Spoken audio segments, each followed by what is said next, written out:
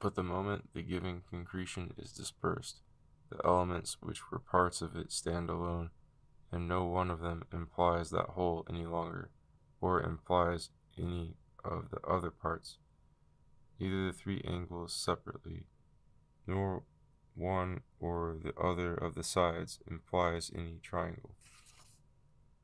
Each element is now a complete essence open to separate intuition, and not manifesting any need or proclivity to be united with any other essences into a whole centered elsewhere.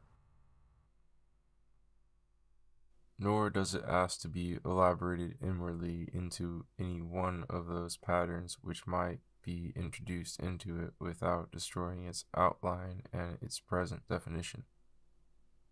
Any such elaboration, if by chance it grows manifest, sets a new total essence before intuition, and abolishes the former object in its specious simplicity. For the outline preserved in the more complex essence, being but an outline there, is not the same actual object as the similar outline given pure and apart, though discourse may substitute the one for the other at its own convenience. Thus logical implication is unilateral. Every essence involves its parts, considered as the elements which integrate it. But these elements, considered as separate essences and individual units, which all essences are, do not in turn imply any whole into which they may enter elsewhere. For they may enter into all sorts of concretions, and their only essential being is their own, and what is intrinsic to their individuality. Logical implication interests the contemplative mind because it enriches intuition. But the only implications that concern discourse are transitive and therefore borrowed from the flux of nature. Wherever there is growth towards maturity or through some biological cycle, an eye familiar with that round may see in the earlier phases a promise of the later. The grub, for the naturalist, prophesies the butterfly, although presumably the essence of the butterfly is totally absent from the aspect of the grub and from its mind.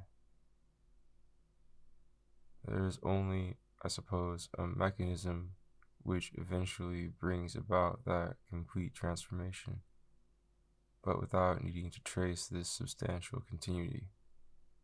The naturalist may observe the gross phases and outer habits of nature as it forms spread one another directly, and this regularity in phenomena may become for him a sort of implication, as the flight of birds became an omen to the attentive augurs. In an empirical system, causation is reduced to superstition, skipping from fact to observed fact without attempting to penetrate any of them or to examine the medium which connects them substantially. It attributes to a juxtaposition of appearances a mysterious power to reproduce itself. Unfortunately, in immediate experience there are, strictly speaking, no repetitions. The word "and" occurs often, but never for actual feeling in exactly the same context or with exactly the same emphasis and color. Empirical philosophy, if sincere, ought to become mystical and to deny that the flux of events has any articulation or method in it. The fertility of being would then be devoid of all implication. No involution would justify evolution or give it direction. Even pictorial physics, however, may discover in the flux of things something besides continuity. There is inheritance. A son may not only appear as if by chance in his father's family, but he may have his father's nose. So in any moral heritage, there is a survival of early features in the midst of accretion and change. The Old Testament is not merely bound among us in the same volume with the New, but the New quotes the Old, and the Old is said to prophesy the New. In asking any question, we demand a relevant answer. The missing feature must not only come into a given field, but must somehow fit into it essentially. A satisfying answer, while certainly not implied in the question, responds to the essence of that question in a way predetermined within logical limits. It is pertinent.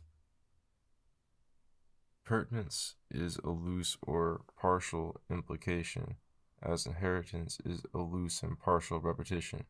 When these are added to continuity, we have perhaps as much logical coherence before us as can be demanded of phenomena. I have said that logical implication is explicit inclusion of a part in a whole, but what is inclusion? When one essence is said to include another, an identification has taken place in discourse between an element in the inclusive essence and the whole of the included one. But no essence can be another, so that in this identification, which is the first principle and condition of reasoning, there is something non-logical, not to say absurd. We may say, and must say, if we discourse on the subject at all, that pure being includes unity, and that unity includes pure being. Yet if pure being were a part of unity, unity would not be one. And if unity were a part of pure being would not be pure. It is language and thought that create this confusion by giving the same names, being or unity, to essences not in themselves identical. Because the being included in unity is not the individual essence of pure being. The nature of essence is pluralistic and excludes pantheism. So the unity included in pure being is not the individual essence of unity, but an inseparable, pervasive, and unique something found in pure being by human intuition, identified abusively, but inevitably, with the essence of unity when inspected apart. Identification is approximate only, and therefore inclusion is fictitious. Not that identification need be erroneous, as if, for instance, the unity in pure being were not truly unity but plurality. Unity is the right name for it. The essence of unity, as contemplated separately, is the right one to assimilate to pure being, since in discourse assimilations are inevitable. But the point is that the most proper identification is still the act of calling one essences which are individually two, a trick of discourse and language. Thus pure being is truly included in light as in all essences, and may be discerned by intense attention in the given essence of light. But light is nevertheless not compounded of pure being, present also to mere wakefulness in the dark, and a second factor, light without being. The second factor, whatever else it was, would include pure being as much as the supposed compound includes it. Predication is therefore not a discovery of composition. As a thing is not a compound of its appearances, so an essence is not a compound of the terms into which it may be analyzed. Analysis yields something specifically different from the object that justifies the analysis. Thus, pure being is truly included in light, as in all essences, and may be discerned by intense attention in the given essence of light. But light is nevertheless not compounded of pure being, present also to mere wakefulness in the dark. And a second factor, light without being. The second factor, whatever else it was, would include pure being as much as the supposed compound includes it. Predication is therefore not a discovery of composition, as a thing is not a compound of its appearances, so an essence is not a compound of the terms into which it may be analyzed. Analysis yields something specifically different from the object that justifies the analysis. An essence never is any description of it. Essences have no origin, and in that sense no constituents. Their elements are only their essential features, which define them and are defined by them. A straight line may be intuited alone, say by an organic motor impulse felt in a dream. You traverse it, you have an immediate acquaintance with its absolute nature. You may think that you find it again by inspecting the edges of a triangle, but here the object, straight line, has become the object of a different sense, sight, and appears in a context, the visible triangle, absent before, and strictly excluded by the original intuition expressing only a motor impulse within the organism. The identification of the straight line there with the straight lines here is therefore intentional only, not actual. It expresses an affinity between the two intuitions, their partial equivalence in discourse, and perhaps the separate occurrence of the first may have contributed through the preparation and enrichment of the psyche to the present complexity of the second.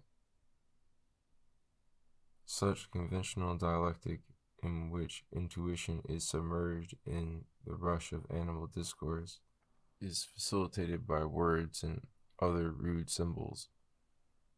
Human intelligence is strangely materialistic, not in respect of matter, where materialism would be in place, but in logic.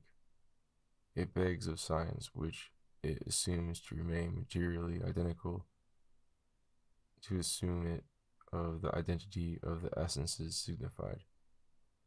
Whenever we use the same word, we suppose ourselves to have the same idea, and in any long or accurate argument, direct intuition must give place to guidance by a conventional notation. Discourse becomes a sort of calculating machine, for which material counters are shuffled materially, and intuition is only required, if at all, to read off the result attained mechanically. Demonstration at best is something verbal and technical. Logic is a kind of rhetoric. It marshals intuitions in ways which are irrelevant to them. In time, in the order of complexity, by analysis or by synthesis. So it considers terms only from the outside, as if in the end everything did not hang on what they are intrinsically. Color, for instance, being revealed by the same sense that simultaneously reveals extension, is felt to be inseparable from it, or even from the material object believed to exist in 3 dimensions. Yet color in itself is a most pungent and positive essence, which can come and go while extension remains the same, and it is only an accident of human sensibility that no organ yields something which might be called color without extension. As the ear yields high notes comparable to violet and low notes comparable to deep red. If this analogy were felt a little more strongly, everyone might indulge in the license of symbolistic poets who tell us that treble is azure and bass is crimson. They're only letting the cat out of the bag and betraying the secret that all identifications are matters of discursive impulse, intentional and poetical. Nothing is anything else. All essences, however complex, are individuals, and they are individuals, however simple. Their parts are parts only of that whole, as the right half of a picture is to the right and is a half only when the whole is given with it. Otherwise, it makes a whole picture by itself, and its center is in the middle of it, not at the left-hand edge. But the simplicity of intuition makes the knowing mind impatient. It must get on, even if it gets into trouble. It loves generalities, but generality is a property only of animal attitudes, or of names in respect to the range of their application. Many persons may be called John, many essences may be called triangles, including the various definitions of the triangle itself, for this is not a generality, but an individual essence which is, or might be, discovered separately. It is not likely that the same essence should ever appear twice in human experience. Of course, any essence may reappear, since it is a universal, but the complexity and fluidity of life make exact repetitions unlikely in actual intuition. The essences about which discourse hovers and to which it repeatedly refers are objects of intent, just as things are. They are common goals for miscellaneous vital approaches, and if an intuition of them were ever attained, intent and animal faith would still be requisite in order to identify the object present at the end with the object intended at the beginning. The realm of essence, then, while it is infinite, continuous, and compact, nevertheless leaves each of its elements entirely alone and self-centered. It is the home of indelible multiplicity and eternal individuality. No essence, not even pure being, has any moral prerogative or any cosmic influence by virtue of its essential being. Those functions belong to contingent existences by virtue of their dynamic relations with one another, which traverse and underlie the varying forms which they wear. Poetry and music lie as deep in the realm of essence as any logic. The thread of humor runs through it as essentially as that of fate. Pure sense has no object but essence. Every contravention of human logic or natural law, as by chance established, is as firmly rooted in that laughing firmament as are Euclid and the Ten Commandments. A mock solemnity has too long made humanity pose as absolute. Its virtues would be safer and more amiable if they recognized their relativity, and the spirit would be freer to recognize its superhuman affinities, because there is no reason why spirit should be merely human in its interests. Even nature likes to slip the gossamer bonds of human propriety and expectation, which entangle the fancy only of special individuals or nations. For matter resembles a lady often divorced, though never without a husband. The realm of essence is the playground of an even greater freedom, and a far more real singleness and integrity of being, because it justifies and exemplifies constancy no less than variety. Variability is hardly freedom, since it undermines the soul which aspires to be free. The desire to break away from an established system of life is after all a sign of weakness. The man has failed to become willingly and perfectly what he was attempting to become blindly. The truly radical liberty which the realm of essence opens before us is liberty to be something positive, as positive, precise, elaborate, and organic as it is in us to make it. Essence is an eternal invitation to take form, and the virtue of this invitation is not exhausted by being once accepted. All the possibilities remain always open ideally, and when the earth of a particular world quakes under it, and it fears to be lost forever, its own essence, among the essences of all the other worlds, stands by in ironical eternity, waiting for it to dissolve and perhaps to be born again.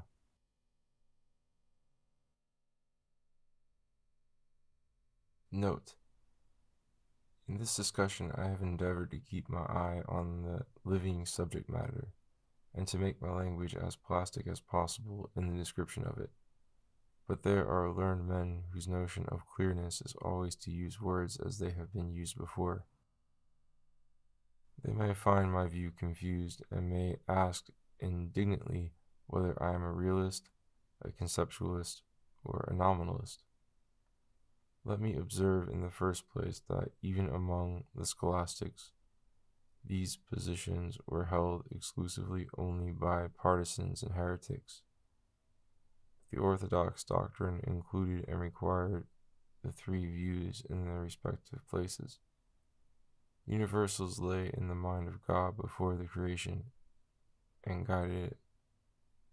They therefore were ante rem.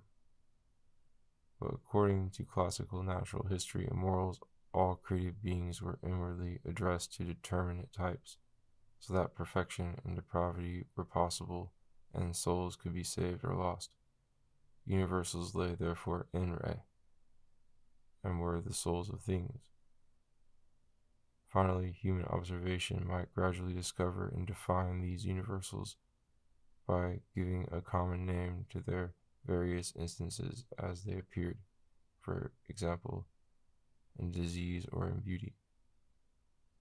Universals for human experience were therefore post-rem. Remove now the Platonic ideas in their moral exclusiveness, and substitute an infinite realm of essence. All universals will still be prior to existence. All possible natural types, classes, or ideals will be found among them, as well as repeated in the pattern of nature. And every concept of thought, as well as every image and sense, will be found there also, and will be a universal. Universals are individual, not general. Terms can be general only in use, never intrinsically. But the individual is an essence, not an existing particular. The latter is not a possible object of intuition and has no place in logic. It is some fragment of the flux of nature, posited in action, and by virtue of that status forever external to thought. My position, then, is simply the orthodox, scholastic one in respect to pure logic, but freed from Platonic cosmology and from any tendency to psychologialism.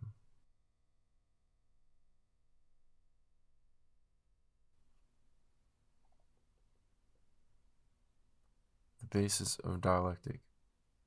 If essences have no external relations and therefore no implications, what can be the source of dialectic? When a man is inconsistent, we seem to distinguish that which should follow logically in his thought or action from that which ensues actually. And whence that systematic extension of concepts so vast in scope and so specific, which the mathematician pursues, and which leads him sometimes to revolutionary discoveries? Whence that pregnancy in ideas, political or theological, which often renders them ominous, secretly absurd, and as it were hypocritical, having at heart implications which on the surface they disown? The very notion of pregnancy gives, I think, a hint of the answer. Pregnancy belongs to matter, not to essence. The difference between what follows logically and what follows actually cannot be due to the conflict of two different orders of existence, one logical and the other natural. An existing logical order would be something metaphysical, a monster half essence and half force. The difference must be due rather to two levels of natural organization, one cosmic and inanimate, the other animate and proper to the innate involution of the psyche in man, which opens to his imagination and reason paths other than those actually traced by outer nature even in his own action or explicit discourse. In the realm of essence, if ever we shake ourselves loose from our animal distractions and presumptions, everything that appears at all appears patently. But in reasoning, there is initially a hidden affinity or tendency in the terms, which does not become patent until the conclusion is reached.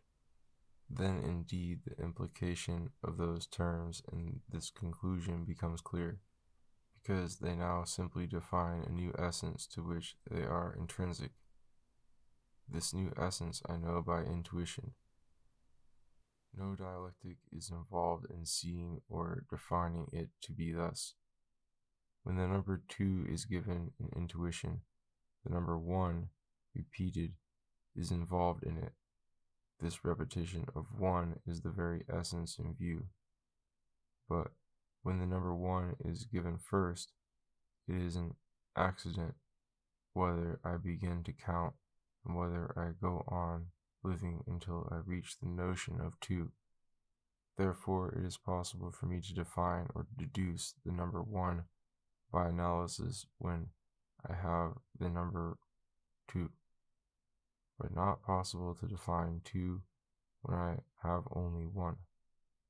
On the other hand, it is quite possible by living to climb to the notion of 2 from that of 1, but impossible to climb to 1 from 2, because 1 is then already in my possession and under my foot. I may observe in passing, confirming what I have said above about pure being, that dialecticians who find in 1 the root of all numbers, or in the 1 the fountain of the universe, seem to be at heart less lovers of essence than of substance. They are not intent on form, but are searching for ultimate elements in the depths of time or of evolution, for something materially radical and indestructible in this existing world.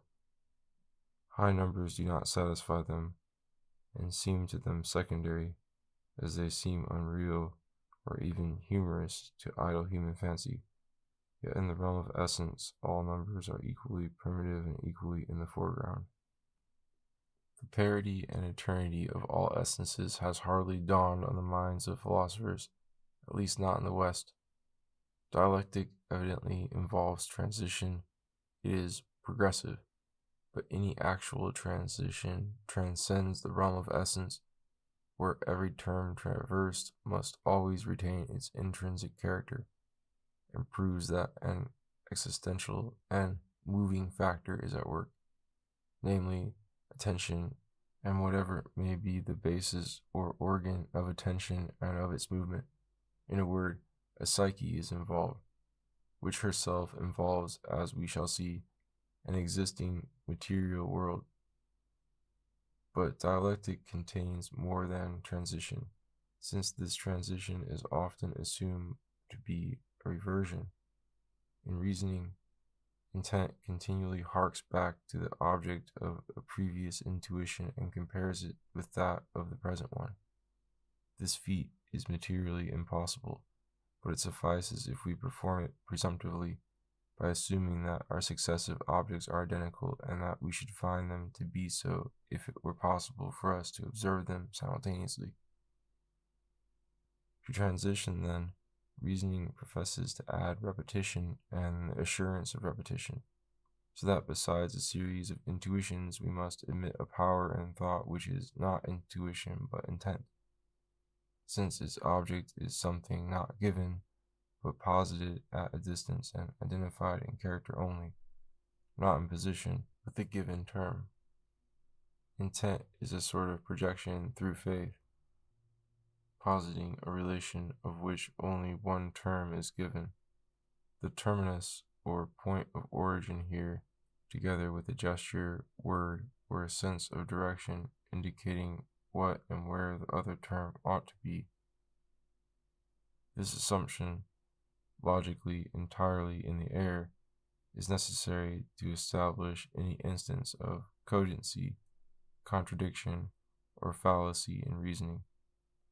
For the obvious disparity of two terms given simultaneously, whence comes all the emotional and essential assurance that the square is not round, does not prove any contradiction in discourse, until we assume that these very essences were present to some mind professing to identify them. And this assumption is very likely to be false and is always hazardous. It is the great source of futility in argument. The first postulates of dialectic, therefore, the constant meaning of terms and the principle of contradiction are rooted in animal faith. The light of intuition cannot avail to establish that use of them which alone renders them potent in discourse or applicable to any subject of ulterior interest.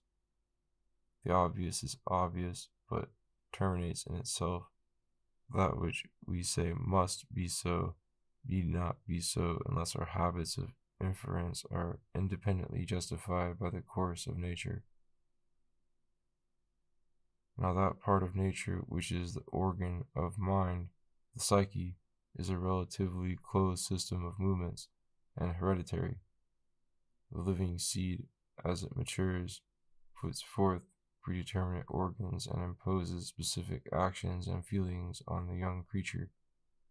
He must eat, fall in love, build a nest, resent interference or injury, but this predetermination is not exact, only generic. The seed develops as it can. Under fire of the environment, the psyche in each individual grows into a somewhat different system of organs and habits, and these vary with time, not merely according to the predetermined sequence of phases in the race, but according to the fortunes of the individual. This partial predetermination of life, which in man is especially imperfect and dependent on the chances of education and experience, is the source of the generic, the general, absent from the realm of essence, is omnipresent in impulse and action. Every living creature aims at and needs something generic, not anything in particular. Some food, some shelter, some mate, some offspring, some country, some religion. The impetuous soul, half-baked and addressed only to the generic, pounces on what it happens to find. It receives it into the stomach, or into the mind, and digests it if it can. But there remains almost always a distinct disparity between hereditary capacities and demands, and their potent vagueness and the satisfaction provided for them. Not this, not all this, not merely this, says the psyche at every turn, and her sustenance leaves her half disgusted and half hungry. Experience at the same time clarifies the instincts which it disappoints, and it is in terms of actual perceptions, expurgated or transformed, that secret ideals can first come to expression. Dialectic is fledged in this nest, and obeys the same conjoined forces of innate impulse and causal experience. Each thought in its existence is due equally to the predisposition of the psyche and to the course of nature outside. But the presumptions inherent in the thought or accompanying and flowing out of it are determined by the psyche alone, by the momentum and direction of her life at that moment. Hence the whole moral conflict and tragedy between reason and fact, desire and event, the ideal and the actual, nature according to philosophers and nature according to nature. In pure reasoning, this conflict takes the form of opposing relevance, consistency, and implication to wandering thoughts or chance perceptions. But the force of logic, as we have amply seen, does not reside in the essences actually inspected, which have no transitive relations, but expresses the habit and range of the psyche in the thinking animal. A mind not buffeted by change in a world in which rain and shine were not alternate, would never think of any compliments to a present object. It might even passionately deny their essential reality. It might call China impossible, life in the water unthinkable, and any morality but the familiar one self-destructive. In minds as in insects, the vehemence of littleness is remarkable. Man, although born plastic and immature, soon borrows fixed prejudices from causal experience. He is teachable and achieves littleness, or has it thrust upon him by custom and dogma. Acquaintance with facts, and with how many facts is any man acquainted, narrows his generic native demands into specific requirements. He must now have only this food, this shelter, this mate, these children, this country, this religion. In the same way, the mind, when indoctrinated, will suffer only this physics and only this logic. Nevertheless, any given world or any given flow of imagination is an accident. Its very character would be inexpressible were it not surrounded in the realm of essence with an infinitude of variations, any one of which, had it been realized instead, would have been equally accidental. Even the true sage, who passes through the school of experience and learning only to recover his spiritual freedom, cannot range impartially over the realm of essence. The paths he traces in that labyrinth are imposed on him by accident, because a psyche is at work within him, obeying special instincts and biased by a special experience. Even in him, the transitions of dialectic and the course of contemplation are not determined by the structure of the realm of essence, since the realm of essence by definition is the home of all possible structures. Dialectic, then, while ostensibly following ideal implications absolved from any allegiance to facts or to actual instances of reasoning, secretly expresses a material life, and this in two stages. The psyche is predetermined at birth to certain generic conceptions and transitions, and these are rendered precise and irrecoverable by habits formed under the pressure of circumstances. Everything in dialectic hangs upon strength of soul. It is an effort to carry over intuition from one moment to another, to be true to oneself and to wander into no vision not congruous with one's first insight, and complementary to it, so that at the end the mind may believe that it has gathered in and preserved all its riches, and unearthed the secret of all its objects. This is something which no living mind does or can do, and in so far as the ambition to do it is successful, success is balanced by a great illusion, almost inevitable to the complete logician. The unity which his discourse has achieved he imposes on the realm of essence and on the existing world as if it drew their circumference and repeated their intrinsic order. This illusion does not destroy the dialectical coherence of the system which occasions it, but the philosopher probably aspires to describe the truth, and in that he fails, in proportion to the vehemence with which he posits his system, with its dialectical structure in lieu of essence in its infinity and nature in her unknown depths. Dialectic is the conscience of discourse and has the same function as morality elsewhere, namely, to endow the soul with integrity and to perfect it into a monument to its own radical impulse. But as virtue is a wider thing than morality, because it includes natural gifts and genial sympathies, or even heroic sacrifices, so wisdom is a wider thing than logic. To coherence in thought, it adds docility to facts and humility even of intellect, so that the integrity of its system becomes a human virtue, like the perfect use of a single language, without being an insult to the nature of things or a learned madness. Being a priori, that is, being the assertion in the face of things of a preformation in the soul. Dialectic is fundamentally romantic, but its romanticism may become austere and ascetic in so far as it desists from professing to drag the world with it in its speculative flight. How far the a priori rules in a mind is a biological accident. We may imagine some insect or some angel created full-fledged in whom it should rule exclusively, and we might perhaps find fanatics in whom it rules exclusively in speculative matters once they have been thoroughly indoctrinated. For we must not suppose that anything is a priori in origin.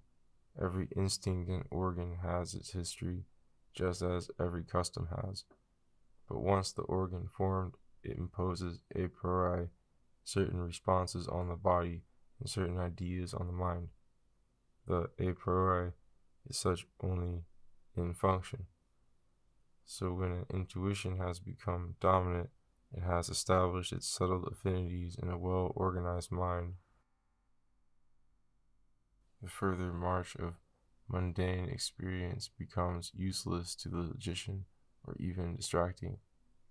As young poets on a slender experience sometimes reach the greatest heights and the greatest depths, finding nothing to intercept the impetuous flight of their spirits, so the dialectician who most resolutely hedges in his thought in one lane of logic may go farthest in that direction and most unerringly. He unveils some integral pattern, perhaps never copied by things in the realm of essence. The integrity of his pure intent and undivided attention have enabled him to unveil it. He has laid on himself the difficult task of being consistent, of being loyal, not to the realm of essence which cannot be betrayed, but to his own commitments. He is determined to find and clarify the meaning of his spoken thoughts. Dangers lie to the right and left on his path. He may slip into a change in his premises or into forgetfulness of his goal. Fulfillment is moral, even in logic. The mind bears burdens no less than the body, from which indeed the mind borrows them, and the pregnancy and implication of ideas are signs of that vital bias. Intuitions are themselves incidental to animal life, in revealing the purest essence, like a color or a number.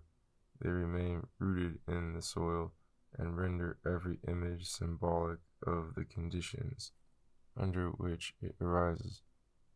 Thus, color brings with it extension, form, position, and aerial emotional redolence drawn from the vital influence of light and room upon the psyche.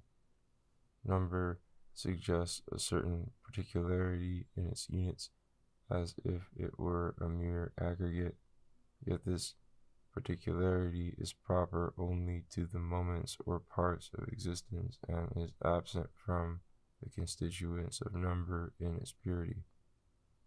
For in a number, the logical units numbered are merely fractions of that number, not particulars in themselves.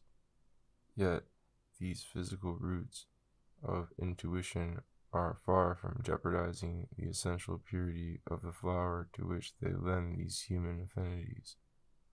Horticulture simply becomes more varied and expression richer. Intuition lyrically marks the chief crises in material life when some organ composes and accelerates its movement, turning it into a musical note. Dialectic is merely a change of scope in this organic synthesis by which a new essence is substituted for the one first given, that is, for the theme and terms of analysis or deduction. A change by which the original essence in disappearing is identified with a part of the new one, or with a whole of which the new one is a part. The transitions are discursive, their necessity is merely psychical, but they lead to intuitions in which essences appear having intrinsically a logical complexity corresponding more or less perfectly to the stages of discourse which preceded. This correspondence, so far as it goes, makes the validity of dialectic a validity which cannot be intrinsic to the essence reached in the conclusion, since it is the validity of a process of a series of substitutions and identifications. Essences are related to dialectic somewhat as things are related to experience. As stock or stone, dead in itself, may exercise a living influence on the imagination. If I strike it, or if it falls upon me, or if I take shelter beside it, I encounter a reality unfathomable in its complexity and pre-established in its station. But in my romantic experience, it has become an enemy or a friend. So the terms of discourse taken in themselves are passive and complete, implying no development, but I have arrived at them by the quick exercise of my senses or by a concretion of elements in my thought. There is a history and a momentum in my apprehension of them. It is by no means indifferent to me, as it is to them, how they shall be superseded or transformed. Most sequels open in the realm of essence, and these sequels are infinite. Or even most sequels likely in a dream would prove irrelevant to the interest dominating waking discourse, which is not these pure appearances, but some problem in the material or moral world. Discourse is not contemplation. Dialectic is more laboriously intertwined with the accidents of existence than is intuition. It is selective, responsible, perilous. Like everything in flux, it moves forward by a kind of treachery to its parent world, and subtly pretends to fulfill that which it is destroying. The continuity is physical, not logical. The navigators who in the age of discovery followed in one another's traces or sought to outdo one another's exploits had a common background and a common field, otherwise their new worlds, however marvelous, would have added nothing to the old world, and would not have discovered one another. America, China, and India would have retained their ancient self-sufficiency, while Castile and Aragon, England and Holland would have grown no richer and no wiser. So with every problem, however ethereal.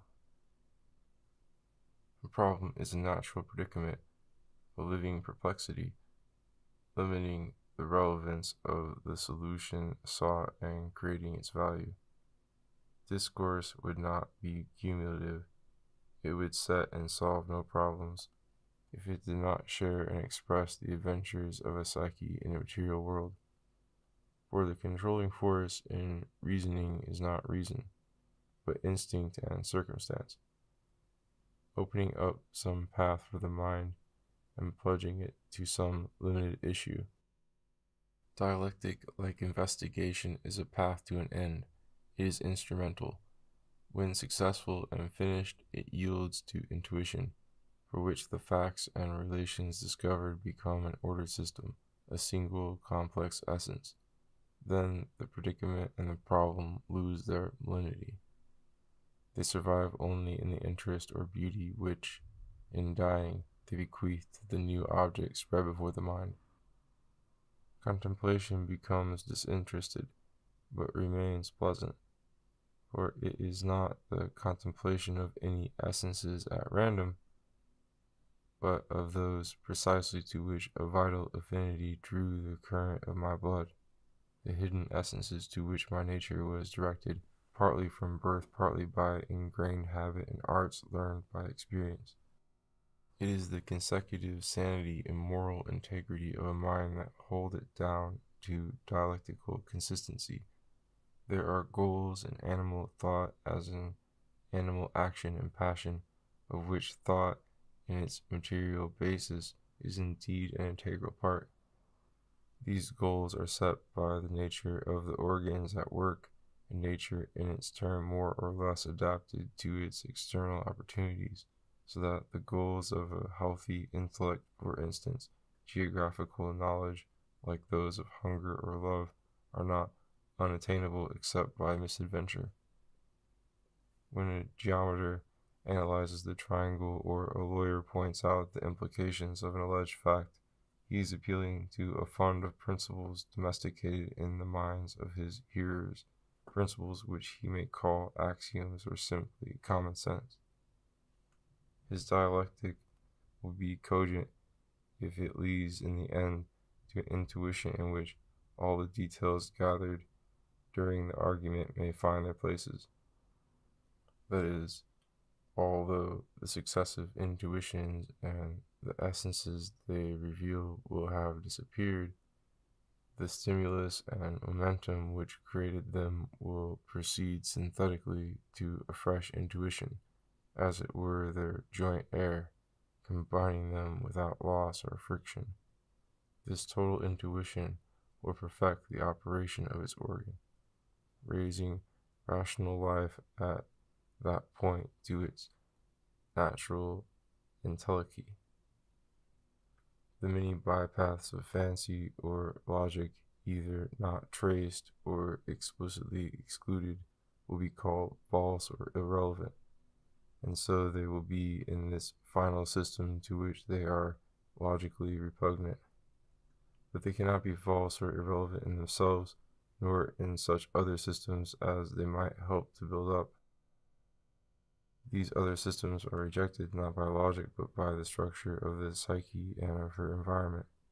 Thus, Euclid clarifies the intuition of space which the Egyptian builders and earlier perhaps their arboreal ancestors had gathered in the prosperous course of their sports.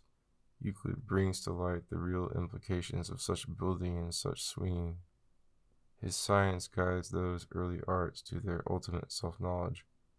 That those first terms of animal observation and this ultimate geometry are alike well chosen is a truth of physics and morals. Their application is perfect in the fields from which they were drawn. They give the true rationale of human building and swinging. But the realm of essence cannot suffer violence, and the constructions favored by man or by nature do not prevent the same elements from entering, if occasion arises, into other designs.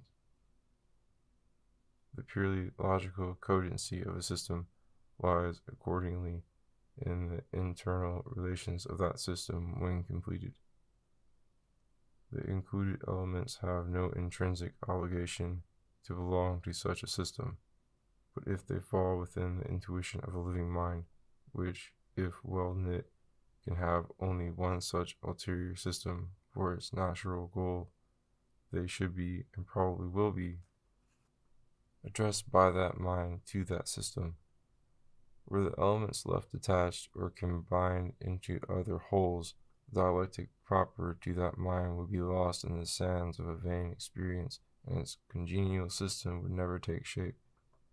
If, for instance, any other man had undertaken to compose this book, it is certain that at every crossroad in the argument you have taken a term somewhat different from mine, without necessarily doing more violence to the elements combined.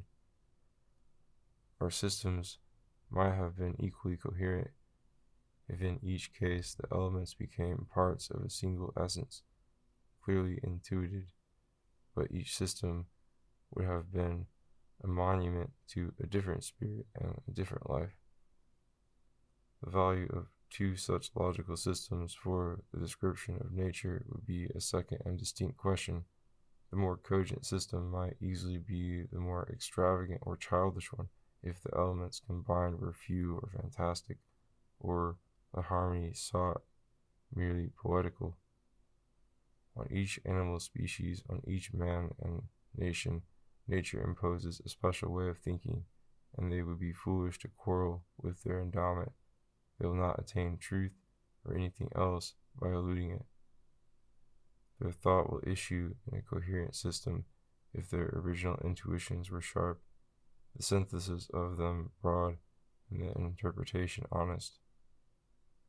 Then all random trains of thought inconsistent with that system will be instinctively discarded, and through many a council and controversy, as in the formation of Christian dogma, heresies will be excluded as they suggest themselves, and the scattered original revelations will be interpreted in such a sense that the spirit which originally received them may honor them together.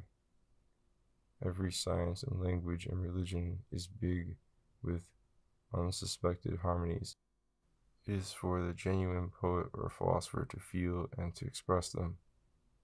Only an orthodoxy can possibly be right as against the bevy of its heresies, which represent wayward exclusions or a fundamental disloyalty.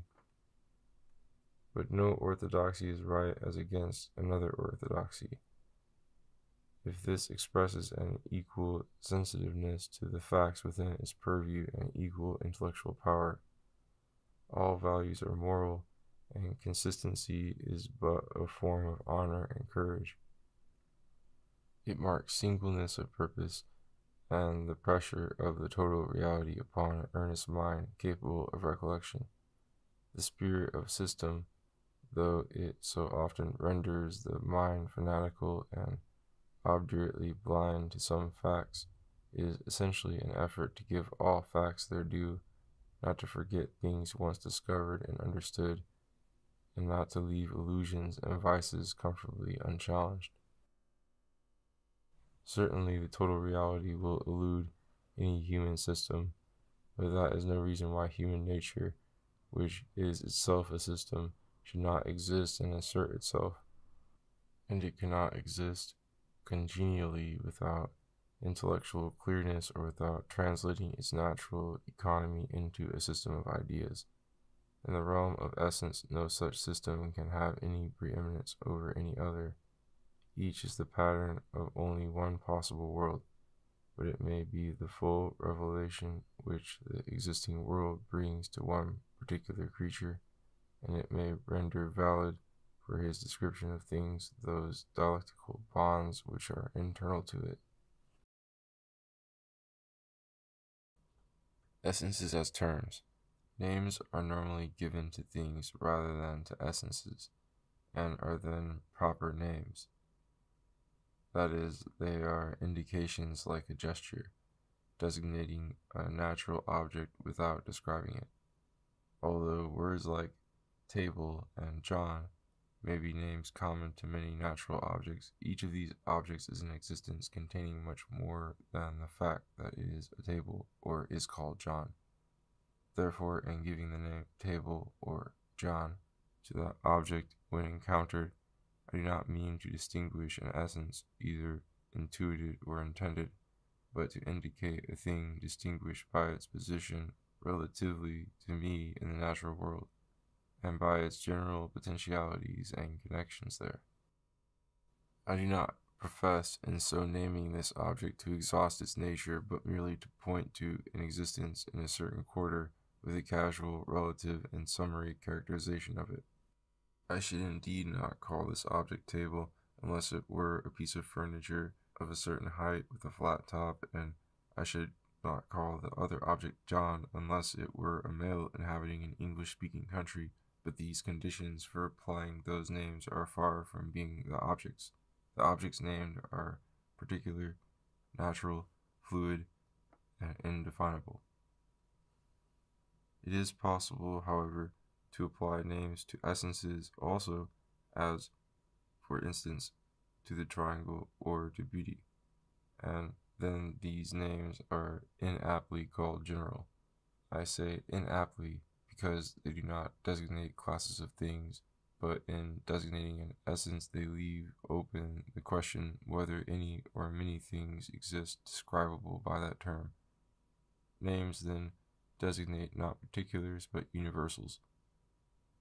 The application of names or other signs to essences has an important consequence. It permits reasoning. Things have no dialectical relations, their very existence and fluidity being a defiance to dialectic. The unity of a thing is not perfect and definable, as if a thing were an essence hypostasized. It is a partial, dynamic, historical unity, in that a thing remains traceable for a time in the flux of the world, until, according to the conventional use of language, that particular thing is said to perish. Everything would be continually perishing, and nothing would endure for 2 moments, if a thing were the essence which for 1 moment it exemplifies. And everything might be everlasting were a thing the substance which is transmitted within the conventional boundaries of that thing from each of its moments to the next. A thing is a part of nature, a mode of substance, a parcel of matter that plays a certain part and wears a certain mask in the comedy of change, and only so long as it does so, when the same matter puts on a new mask and begins to speak in another voice, it has become another thing. Socrates is a part of the flux of nature, between limits fixed by the birth and death of one animal. Neither his aspect nor his thoughts at any one moment are Socrates, and the whole essence which his life embodies when taken as a whole is also not Socrates, but is only the truth of his life seen under the form of eternity.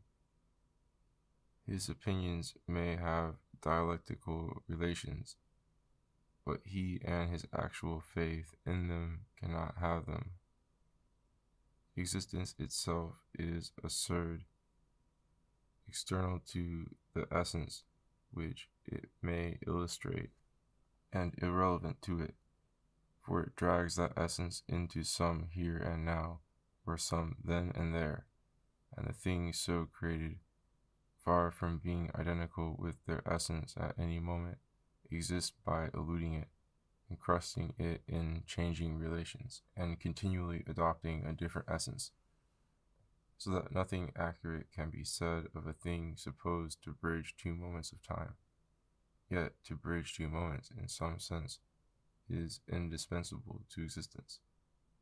The essence of a process, if we turn to that, is also not that process in act. The actual process is an existence inwardly unstable. And all I have just said of momentary being applies to any stretch of existence.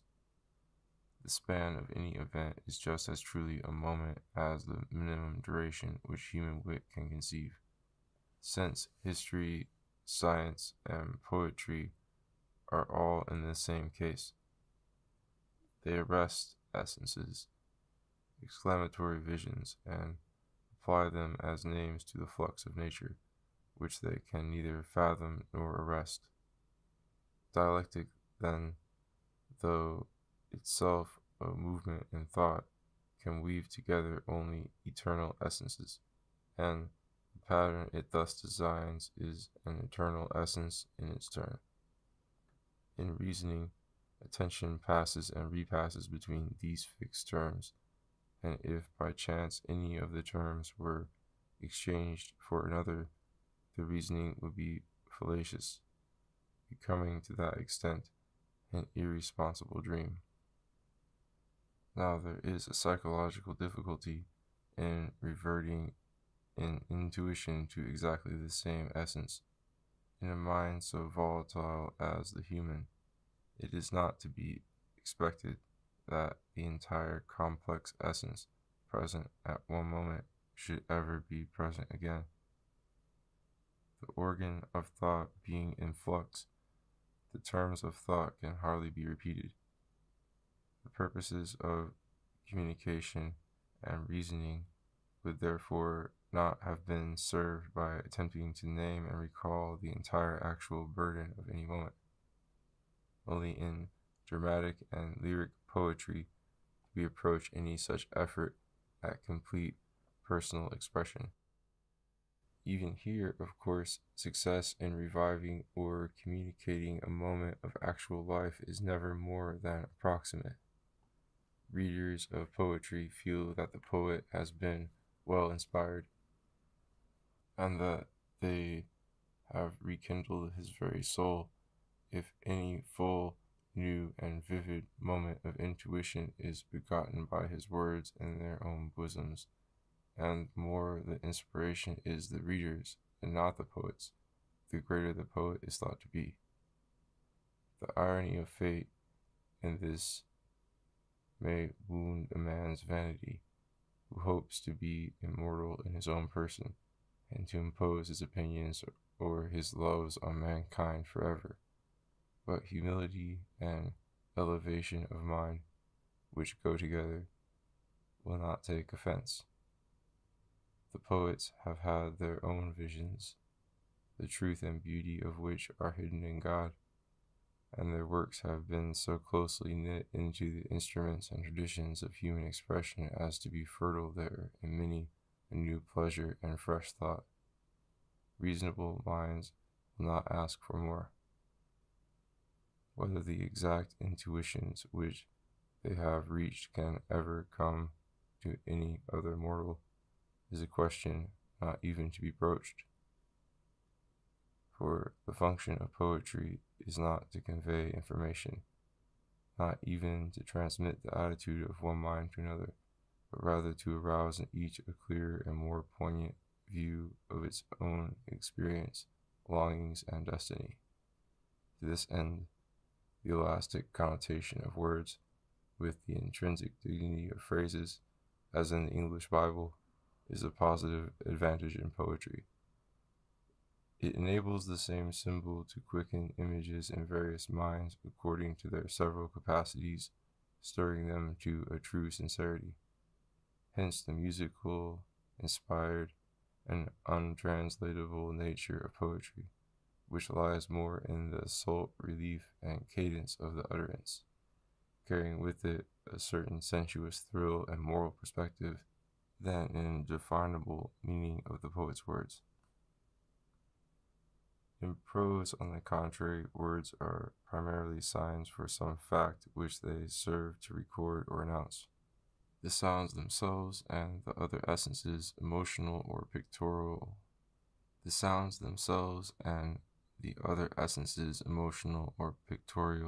which in intuition convey such information, are passed over. They are mere instruments, the claw with which intent clutches the potent fact. Nor is the intrinsic essence of this fact that which in prose words profess to describe.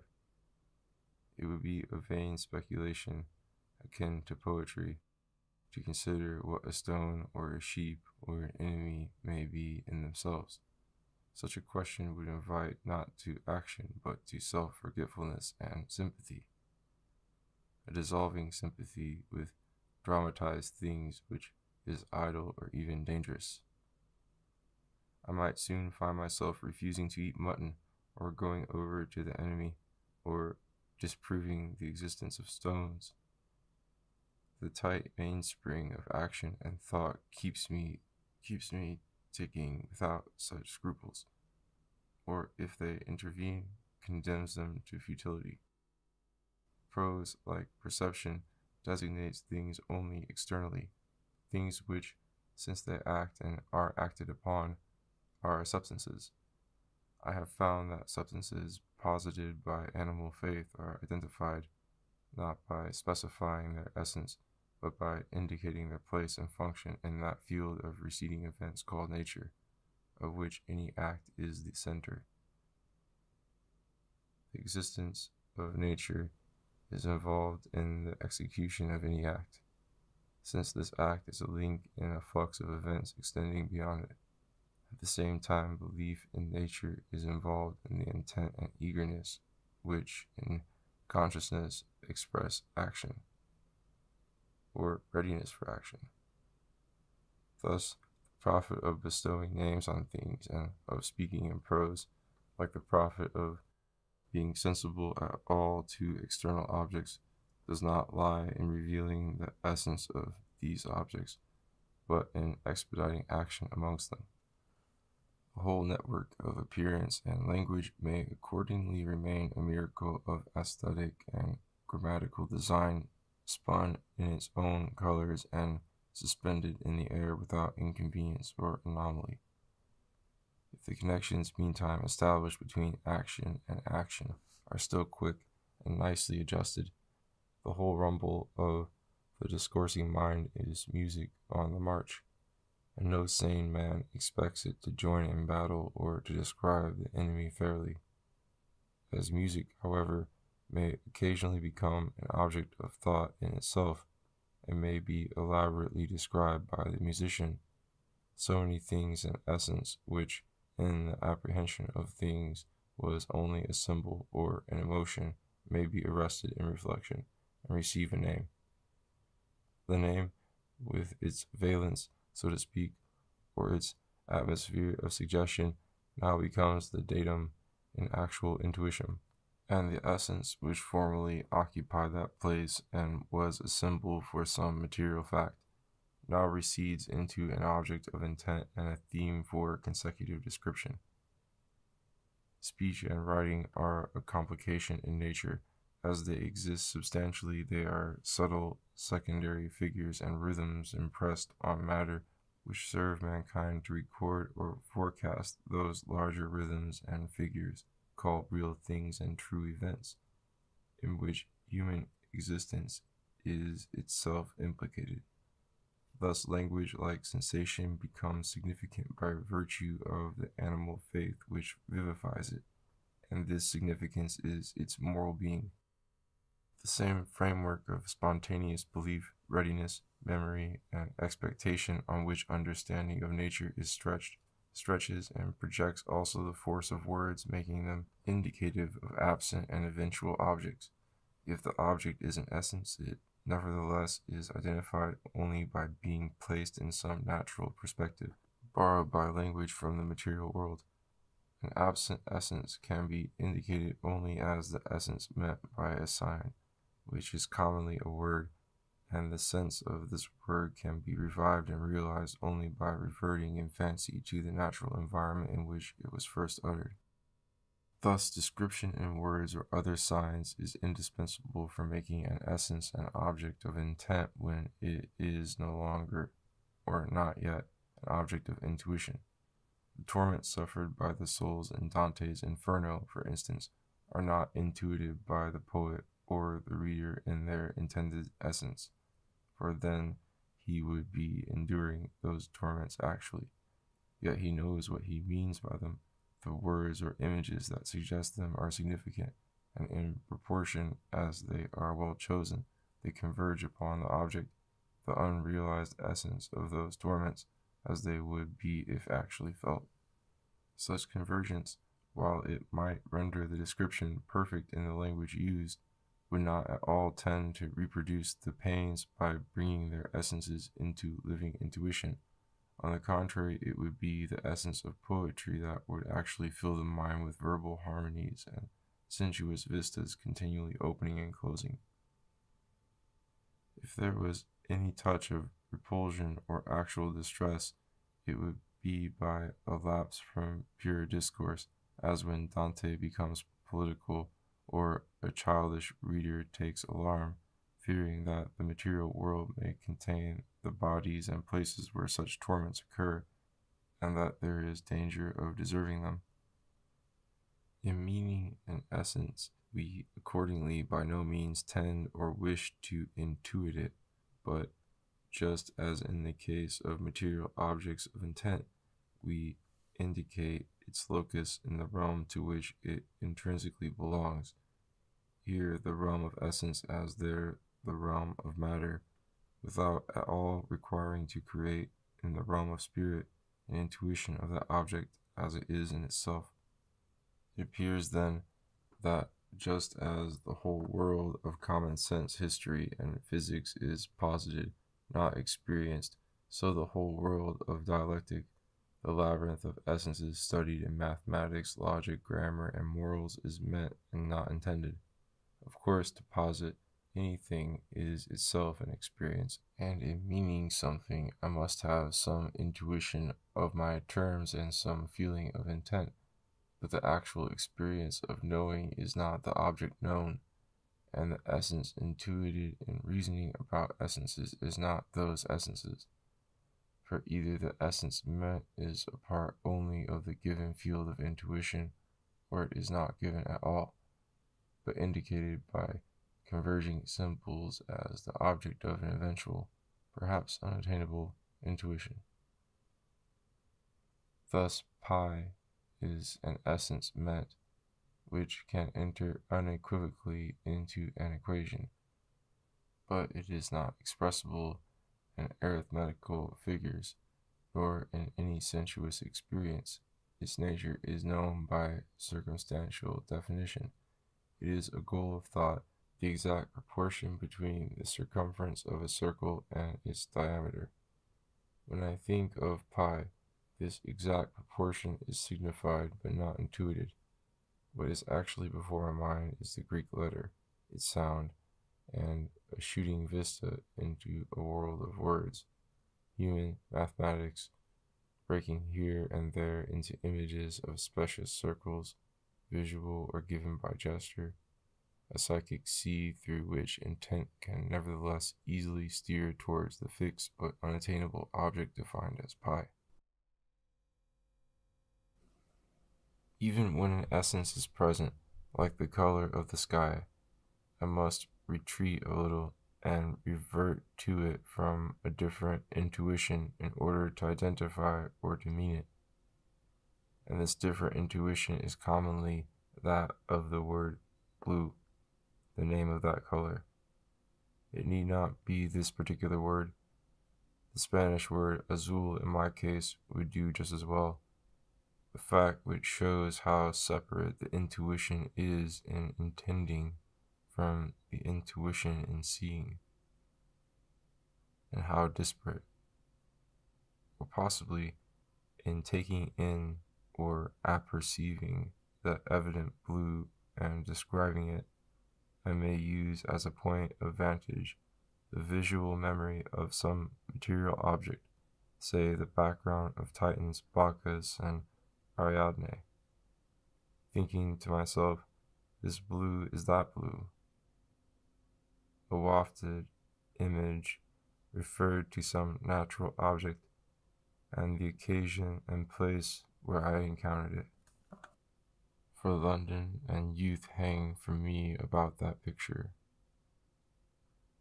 may thus take the place of verbal predicates to define an intended essence and keep it as an object of perpetual reference.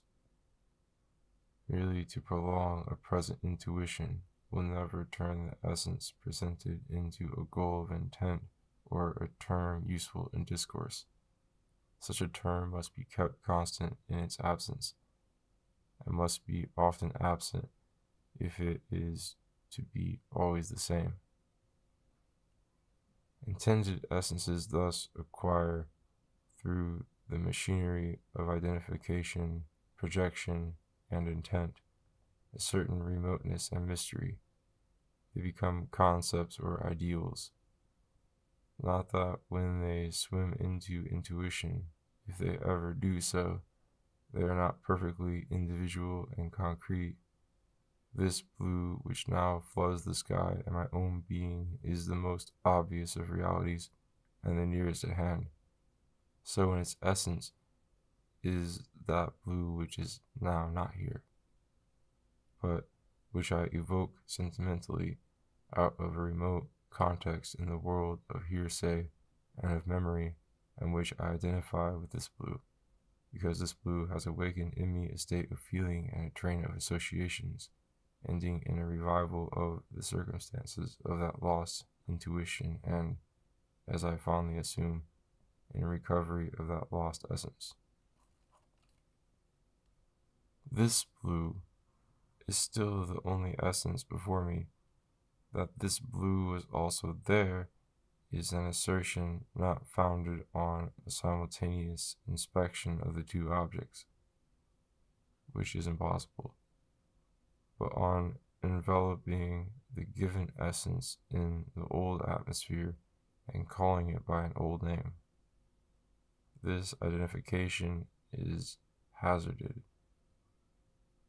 Thought and belief, even if to be verified, are shots in the air when they are actual, but irresponsible movement by which intent posits its object takes nothing away from the intrinsic reality of this object, be it a thing or an essence.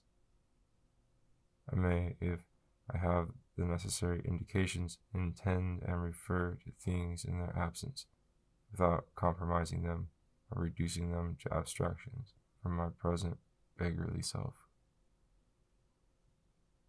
Homer was better inspired in speaking of winged words than those philosophers who call words sounds or movements of the larynx.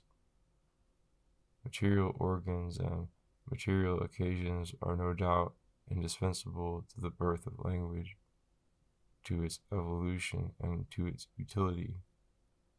So a flying arrow requires a bow and a target, and the material reed and feathers that are its substance.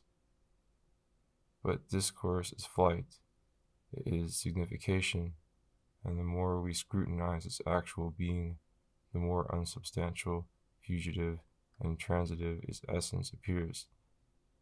Not only can it never alight or become anything but a flying intent, but even the hits it makes, not to count the misses, are achievements only conventionally. It dies on arrival, and can never know whether it has killed its bird.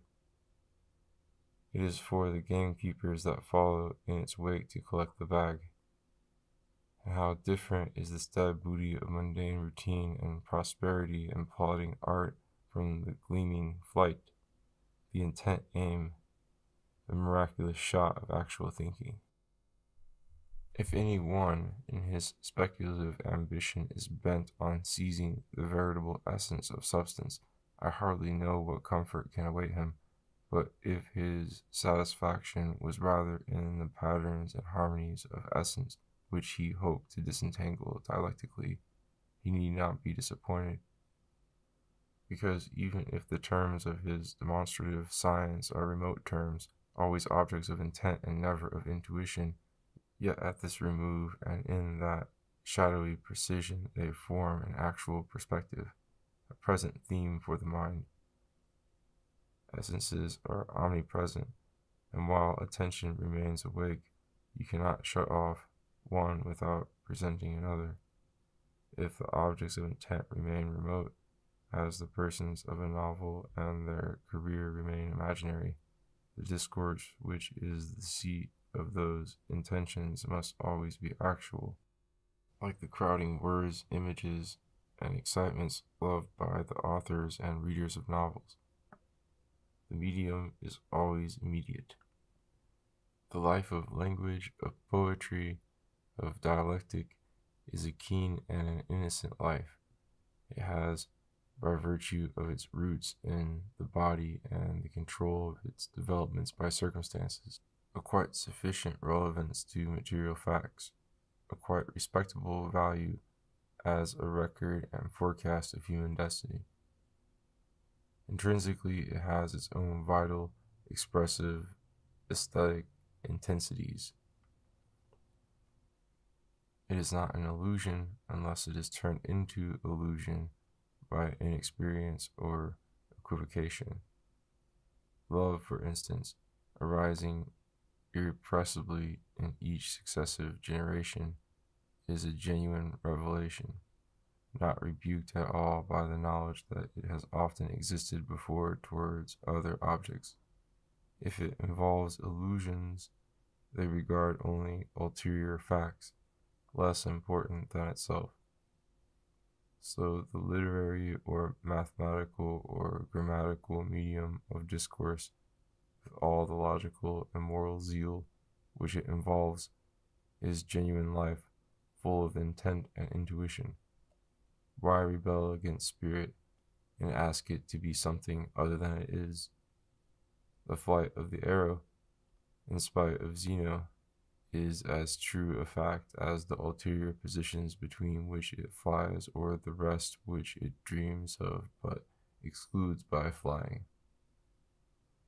So the intrinsic essence of discourse is signification, a flight in which the wings are words or other signs, alone actually present, and the goal alone valued or considered, is described simply as the point of the compass, perhaps receding and unattainable, towards which those wings are straining.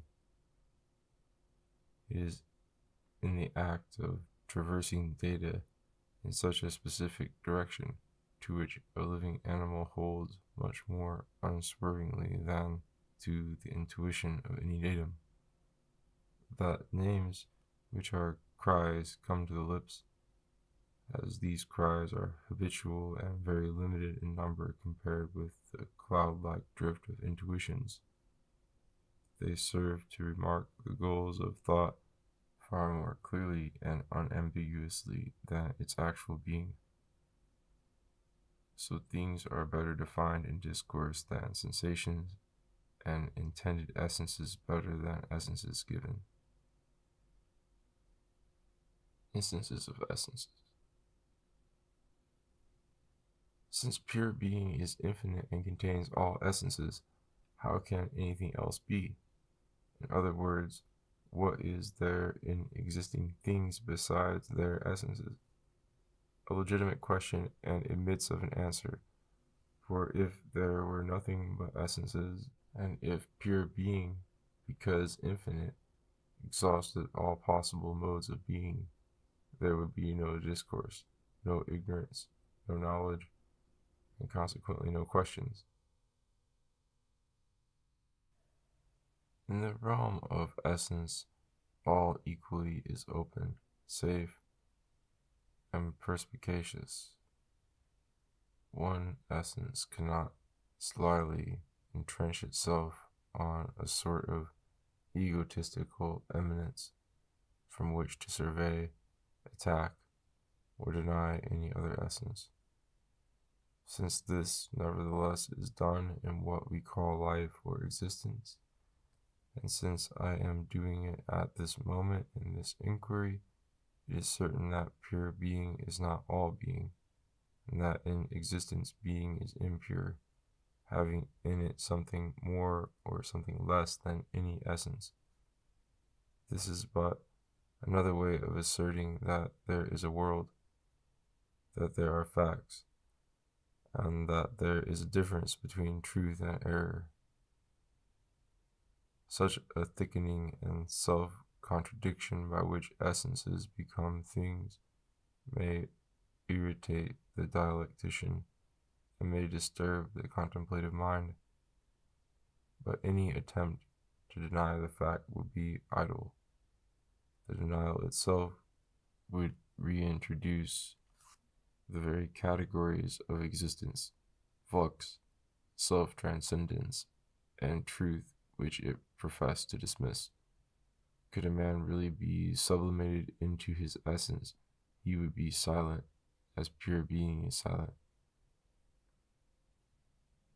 Let him who will, by all means, ascend into that blessedness, if he can. But he must leave philosophy to poor living mortals whose minds are crepuscular, and in whose impure world much is past, much is distant, and all is obscure. To pursue this subject would be to broach at once those realms of being which are not that of essence.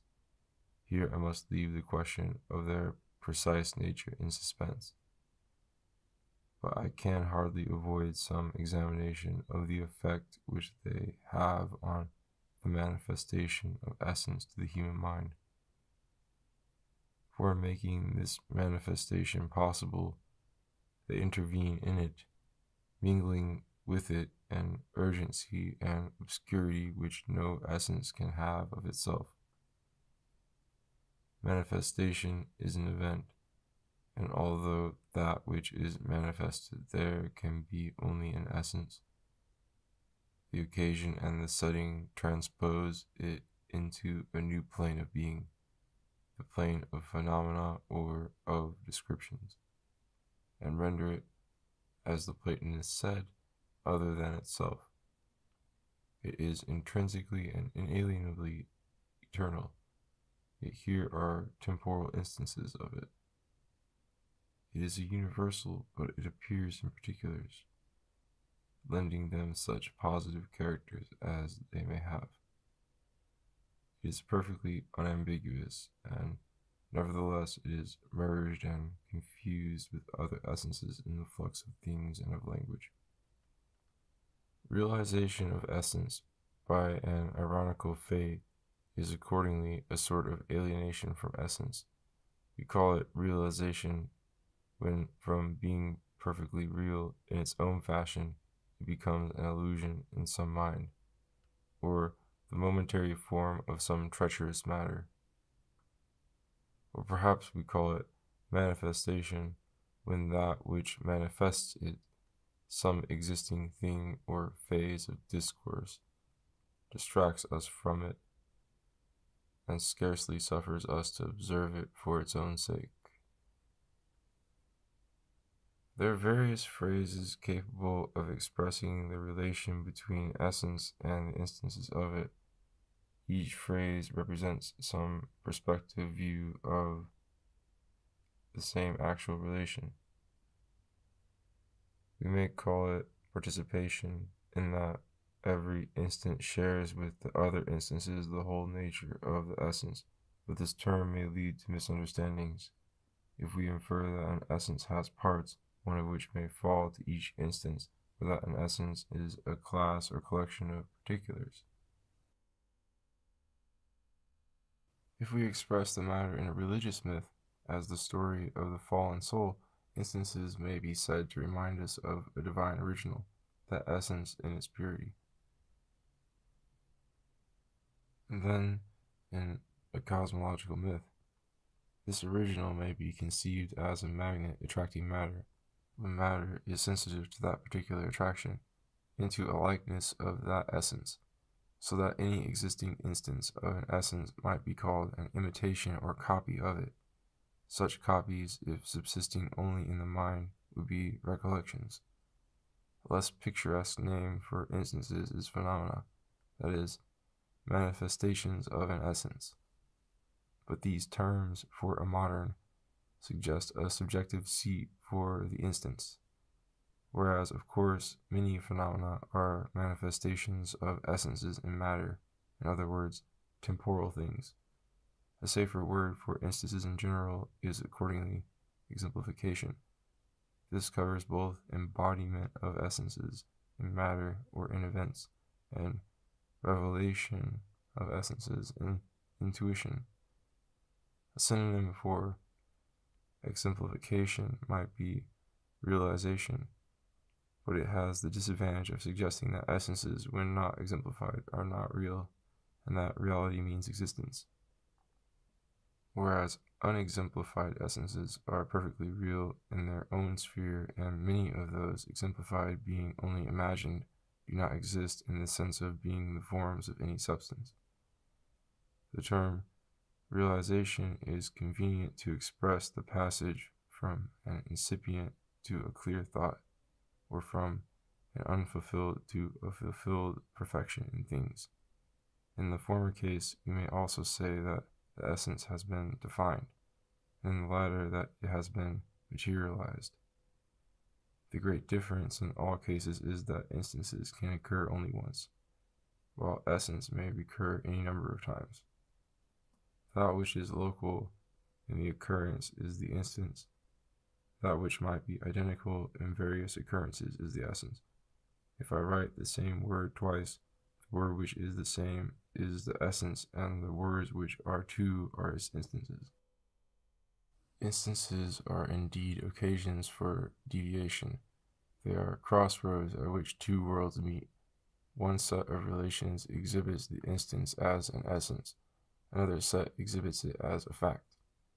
The idiosyncrasy of the essence there realized alone enables the fact to be distinguished from the rest of the natural medium in which it exists. If we were interested in true being and the actual and moral quality of things, it is accordingly that essence and its essential relations that would absorb all our attention. But we are animals swimming for dear life in the same flux in which this instance of essence has appeared. It is the moment of that medium. What will happen to us next, that preoccupies us, and therefore probably we neglect the intrinsic being of that occasion, and of all occasions, in our haste to trace one occasion out of another. The net of existence in which the instances of essence are caught even seems perhaps to our rude philosophy to create the fish which it catches. We deny their prior reality, their intrinsic being. They are to us only the contents of our net, and we shut our eyes as we swallow them. The matter of them may still nourish us, but our attention, to that extent, has deviated from the intuition of essence, which is its only spiritual function, into tracing the labyrinth of fact. We have chosen the endless path leading from existence to existence, as indeed any instance of essence, since it must come before us on some natural occasion, invites us to do. As in translating a language, we must abandon it, so in recognizing an essence, we must half materialize it. In existence, in sense, and in thought, it has become impure. Its essential character now figures in a substance, a medium, or a context which are alien to it. This incarnation of essences in particulars must not be supposed either to alter the essences, which are all incorruptible, or to be an imperfect incarnation, so that a part of the divinity, so to speak, descends into the world and another part remains in heaven. Certainly, in any assignable world or portion of a world, only an individual essence can be realized, but of that essence the realization there will be perfect. The infinity of pure being renders it inevitable that whatsoever form an existence may happen to assume, that form will be some precise essence eternally self-defined. For however fast the world may change, or however confused chaos may become, events can never overtake or cover the infinite advance which pure being has had on existence from all eternity. And whichever of those prefigured forms a thing may choose to realize, that form it must realize perfectly, as an aerolith, if it falls to the earth at all, must strike some pre-existing spot on its surface. So too in the history of existence, as it picks up and drops these multitudinous characters, there is also no ambiguity. Substance in the act of taking on and shuffling these forms merely connects them in a voluminous flux alien to their several qualities. The dance falls into figures and generates relations which each essence taken individually did not contain or imply. And if further facts arise out of this movement, as spirit arises in animals, the characters and complexion of these hyperphysical existences are also just what they are. Feelings and discourse take on such color or intent as they have without dislocating in the least the order of nature which they enrich. The pearls may be inwardly more precious and opalescent than the thread on which they are strung, or they may seem superfluous and negligible to a science or action so economical as to trace the thread only. But whether prized or ignored, The pearls shine by their own light in their assigned places quite unequivocally.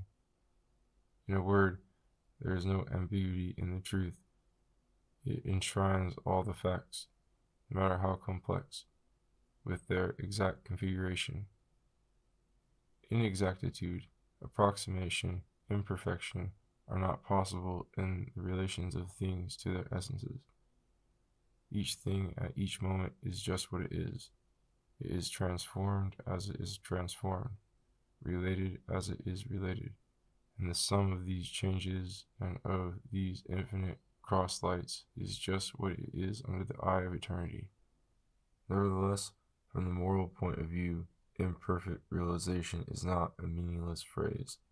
Imagination, language, and interest are finite. The categories of human discourse, though somewhat variable, are constitutional and limited. They need to be so in order to fulfill their cognitive and imaginative function, since knowledge is an adaptation of fancy to practice. A rational eloquence, not a reduplication of things as they were before life or imagination arose among them. Every name and every desire accordingly suggests an essence to the psyche which may fail to be realized in the world, or may be realized there only approximately. The fact that another somewhat different essence is realized there leaves human attention cold. It asks for bread and receives a stone, and to point out that the stone was a perfect stone would seem sheer mockery. The disharmony between the psyche and the rest of nature runs even deeper, for the essence actually realized in the facts may be not merely unwelcome or uninteresting, it may be nameless altogether and inconceivable. Every name and every concept which bewildered man will impose on those facts will then fit them imperfectly, and being without intuition of their true essence, he will call them vague facts, formless, elusive, or defective. For his senses have their stock responses like birds of one note or of very few. So too the passions and the theories of which his imagination is capable. His discourse moves within a private museum of ideal and general natures. The few essences distinguished by language, and it is only in his finer or his idle moments, if he has them, that he looks between the meshes of that logical net and catches unauthorized glimpses of the flux of things with all its irrelevant marvels. Essences, then, may be said to be manifested imperfectly, when they are not the essences of things, but are prescribed for them by those senses and passions of some egotistical animal whose mind is like a stomach, limited in its powers of digestion and obliged to treat all foreign substances as approximations. How questionable and half-baked to its ideal victuals.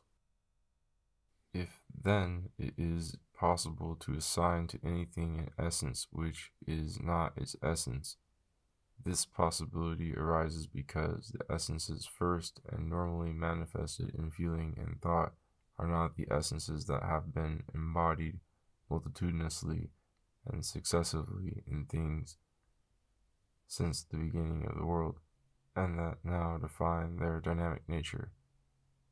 Yet merely this disparity between ideas and things would be no anomaly, because ideas are not things but ideas, and ideas, like words, may be excellent signs for events in the field of action, without in the least resembling them, if only the mechanism which controls these ideas does not precipitate any assertion, expectation, or attitude which events within or without the psyche do not justify. The justification required is not that the essence given in discourse should repeat the essence embodied in material events, a repetition which is unlikely, superfluous and incongruous with the summary function of sensation, as well as the significant or poetic thought. For in naming, reporting, or prefiguring events, discourse will necessarily add an intellectual syntax, a moral perspective, and a mocking humor which are not in them. What is required is such a vital harmony between the life of thought and that of things as may render discourse appropriate and adorning. But often, and here's the rub, maladaptation exists in the respective movement and rates of change between a psyche and her environment, so that the essences revealed imaginatively to that psyche are late or early or out of key with the march of events, not only outside, but in the residual parts of her own life. Then, in her assertiveness, since she is engaged in action, she will impose on things that which she adds and deny that which she leaves out, and this hypostasis of her fancies or of her ignorance will become unfathomable error about the facts encountered by her in action, and prompting her to this fond discourse. Thus, discourse, while manifesting perfectly at each moment certain specious essences to the spirit, and embodying perfectly the essence of spirit itself, may involve confusion regarding the objects which it intends to describe, as well as ignorance of its own basis, nature, and history. In the study of nature, philosophers are much influenced by the love of economy. They wish on this subject to have as few ideas as possible. They may even hope to be monists and to have only one. This idea of simplicity is imposed on nature by the mind in its desire to be clear, comprehensive, and curt. It is an extension of the dogmatic impulse involved in action, by which the most conspicuous essence given in sense is taken for the essence of the object encountered. The philosopher merely repeats this form of judgment when he assumes that the simplest theory which his wit can frame must be the essence of the universe. In the study of essence, the ruling interest being more contemplative, we may perhaps avoid this haste. Illusions are no less truly essences than truths are, and no confusion will arise from complications or diversities in essences if only we abstain from asserting them of the same substances. Now, I believe that more essences and of more kinds are exemplified in nature than the student of nature is inclined to notice.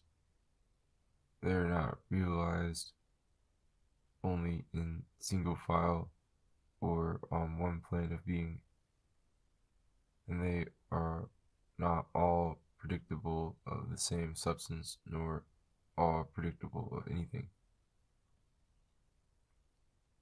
There are many open to our inspection which are not descriptive of material things even indirectly, and on the other hand, they are presumably embodied in matter, and on the other hand, there are presumably embodied in matter many essences of many kinds, which it has not entered into the heart of man to conceive.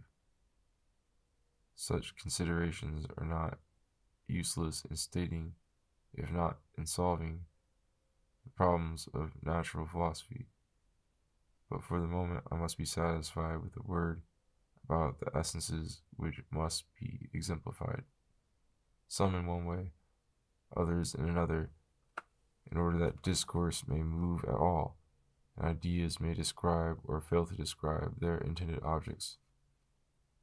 The character of the particular world in which we find ourselves has been richly and ignorantly reported in the poetry and science of all ages.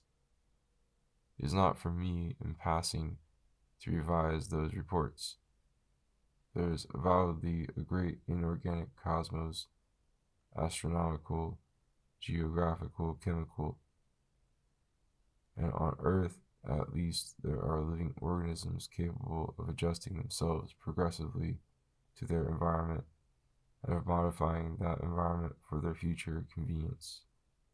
The essence of human life thus runs over and engages parts of the outer world in its rhythms. And what we call the arts, and this seems a miraculous subjugation of matter by mind. If we look closer, the rhythm of mind seems itself to be but an extension of that matter. Organisms in their reproduction pass through the most curious seminal and embryonic phases, in which nothing human appears. Essences seem to descend on things like doves out of the blue, but they have their periods, conditions, and fatal exits. They compose the forms of organic behavior or enacted intelligence observable in the world. Enacted intelligence, observable sensibility, discoverable languages and works of art, though they are understood to express feeling, contain no feeling in their recognizable structure. All the essences which they can possibly embody, however subtle, prolonged, or interwoven, are essences embodied in matter. There are complexities in the one flux of events in space and time which is called nature. They are all open to scientific discovery and measure, being intrinsically dated, localized, and traceable in their genius and effects within the material sphere. I have mentioned feeling supposed to be expressed in some of these observable facts, and although I have not mentioned it, there is implied throughout a transcendental observer, a spirit to whom these essences are evident, who takes note of their embodiment, position, and physical interrelation. The natural philosopher may well protest that no feeling and no spirit is discernible in the field of his observation, and how should they be discernible there, when that is not their place nor their mode of being? Nevertheless, he is reckoning without his host and forgetting his own existence, insofar as all that he recognizes, including his own body, is from time to time focused and actually present to him in the light of spirit, a fact patent to reflection and recorded perpetually in any honest confession or bit of autobiography, such as human discourse and conversation are chiefly composed of. Remove this pedestal, and the whole conception of nature has nothing to stand on, no means of entering into the moral world, no claim upon the living philosopher. He is a discoursing spirit by nature and a discoverer of this world only by accident, and that this world forces itself at present on his attention and belief, until therefore he finds a means of integrating somehow his spiritual being within the realm of matter. There can be no solidity in his doctrine, for all knowledge of the world, when he is collected and self-conscious, will seem to him mere babble, and at the same time he will marvel and even tremble at the incredible tenuity of his actual being. He has but to shut his eyes for all that painted world to vanish. He has but to arrest the inner rumble of words for his memory and life to become a forgotten story. He has but to fall asleep for the lever of reason to lose its fulcrum altogether and the whole argument to lapse. We may insist that his extinction makes no difference to the realm of essence and a little difference to the universe. But this very fact, since this extinction makes all the difference to him, establishes the ineradicable diversity between his spirit on the one hand and the universe with the realm of essence on the other. There is, in fact, another way altogether, besides embodiment in matter, by which essences may be exemplified, they may be imagined. Even those which are embodied passively or formally in things, if any one is ever to see or to attribute them, must also, perhaps at quite a different time, be imagined, felt, conceived, contemplated or somehow directly revealed to spirit. This presence of essences occasionally to imagination was very accurately called by the scholastics their objective being, contrasted with the intrinsic or logical being which they had in themselves, and with the formal embodiment which they might have in things. But in the utter confusion of modern philosophy, substances being denied in one breath and imagination in the next, the objective has come to mean that which is independent of intent or attention fixed upon it, which is precisely what the objective can never be. It is indeed the intuition of essences in their own category when the things that may embody them are absent or non-existent. That makes up the essence of spirit in its various forms of feeling, sense, thought, memory, or knowledge. Spirit is the actuality of the unsubstantial. It belongs to the nature of spirit to be cognitive, for even when intuition is pure, unmixed with intent, so that there is no claim to transitive knowledge, no positing of facts, intuition must reveal an object other than its own spiritual being and activity. The intrinsic action of spirit, like that of existence, of which spirit is a special instance, cannot be itself an object of intuition. It can be exemplified only by being enacted and realized by a transition in neither term of which it could be realized separately. If spirit were ever suspended, if it ceased to live, to drink in and to peruse its object, it would have literally lost itself in that object. There would be no spirit, no intuition any longer, but only some essence, and this essence for its part would no longer have any adventitious prominence in the realm of essence. No emphasis or actuality would fall upon it, and no instance of it would have occurred. It is the act of attention, synthesis, and apprehension performed by the psyche animating some animal that lends to any essence its objective actuality or ideal presence, and in so doing, and inseparably, the same act embodies and exemplifies the essence of spirit in a particular instance. There are accordingly two disparate essences exemplified in every instance of spirit. One is the essence of spirit, exemplified formally and embodied in the event or fact that at such a moment such an animal has such a feeling. The other is the essence then revealed to that animal and realized objectively or imaginatively in his intuition. The character of this given essence serves to distinguish morally this phase of spirit from other possible phases. Any essence, whatever, if the psyche at work has the requisite energy and scope, may appear in intuition. Even the essences of existence and of spirit may be defined in reflection, as I have been endeavoring to define them here. But nothing follows as to the truth or relevance to existence of any such visionary term. If these essences are embodied in nature, it is because nature of her own will embodies them in their natural places, not because I here and at this remove define them in my thought. They are by no means embodied formally in the thought that conceives them, so as to be predictable of this thought.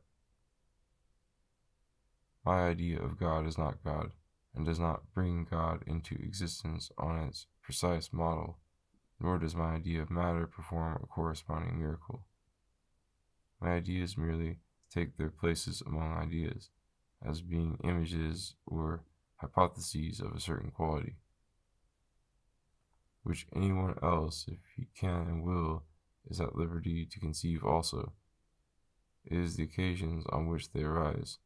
There are several organs in nature that will distinguish their instances historically, as well as bring them into existence.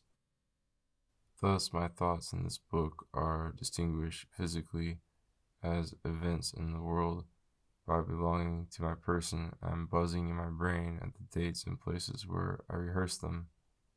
But the same thoughts as essences then conceived by me are distinguished morally by their scope and subject matter.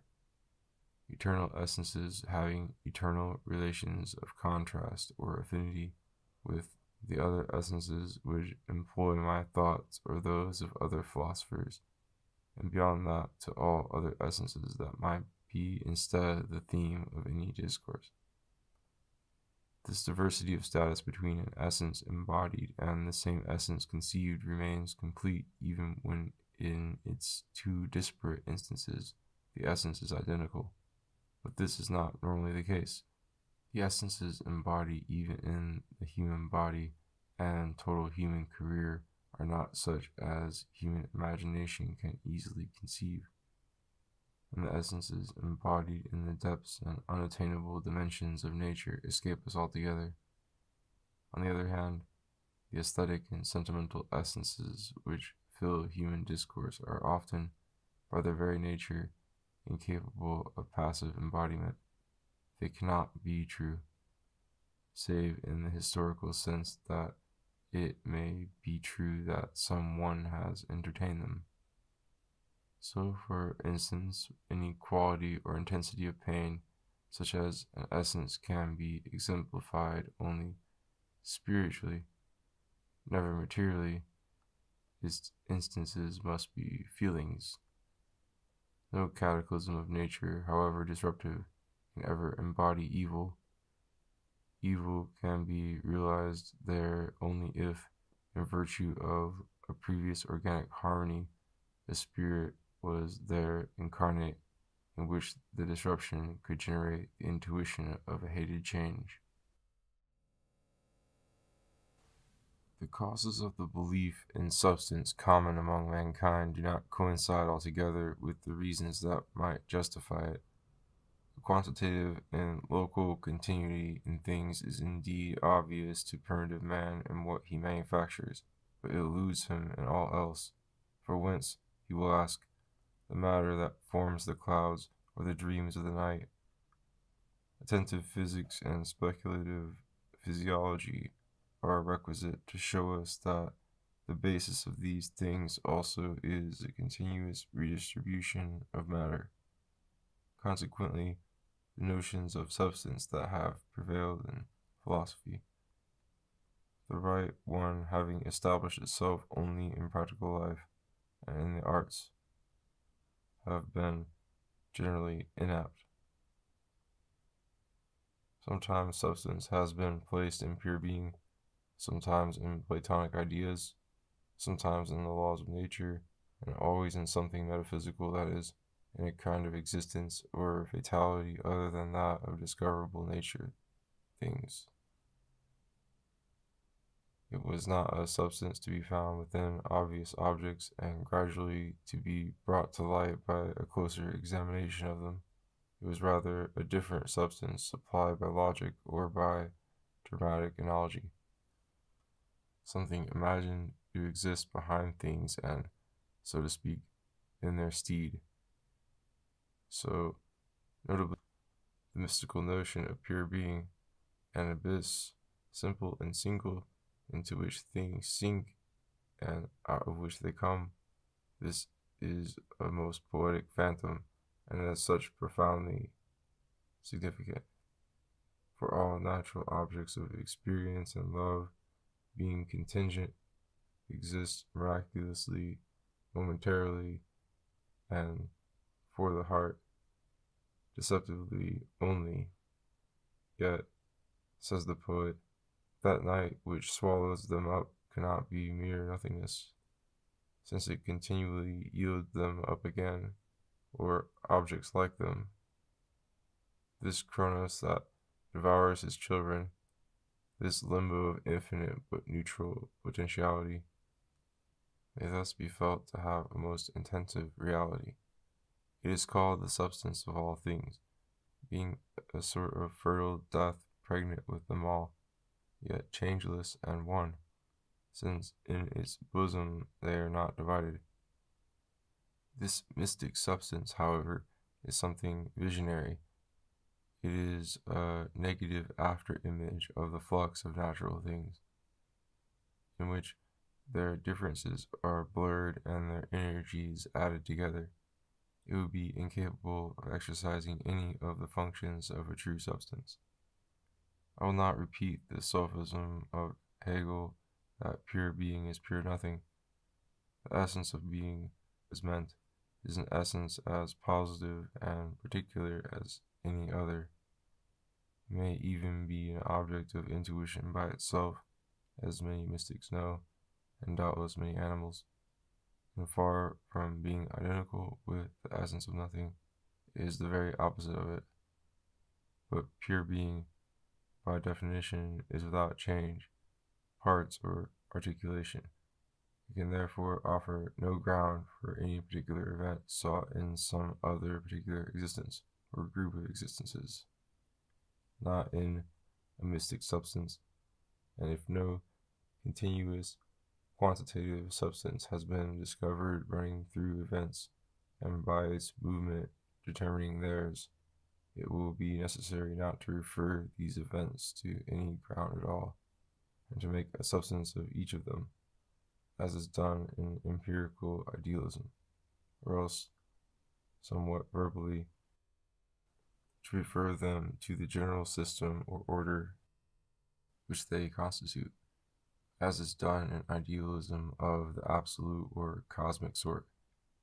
But in this last we should pass to the modern notion that substance is a schema or law, of which more presently. Closely allied to the absolute substance of the mystics is the God of monotheism. When free and speculative theologians explain his nature in Hebraic tradition and in the faith of the people, God is a particular spirit living through time, renewing his thoughts on occasion and watching the spontaneous operations of nature and of the human mind, so that the latter, at least, may be sometimes displeasing to him. He is, however, an invincible magician, and as the world arose at his command and can be extinguished at his nod, he is certainly the cause, if not the substance of its being. Such a God, however, would find an experimental world in his own person, and the question about substance would recur in respect to the movement of his thoughts, will, and actions. Theology, however, has eluded the thorny problems that would thus arise by attributing immutability to the thoughts, will, and actions of God, to which these names, therefore, can only be applied figuratively. He is to be conceived as an eternal mind, to which all essence and the whole course of existence are present at once. The divine idea of the universe and the divine judgment that it is very good, which is what the divine will would amount to, I suppose, so species eternitatis, might then be called the substance of things in the transcendental sense, or even in the Platonic sense. The divine idea and will were but imperfectly fulfilled in existence.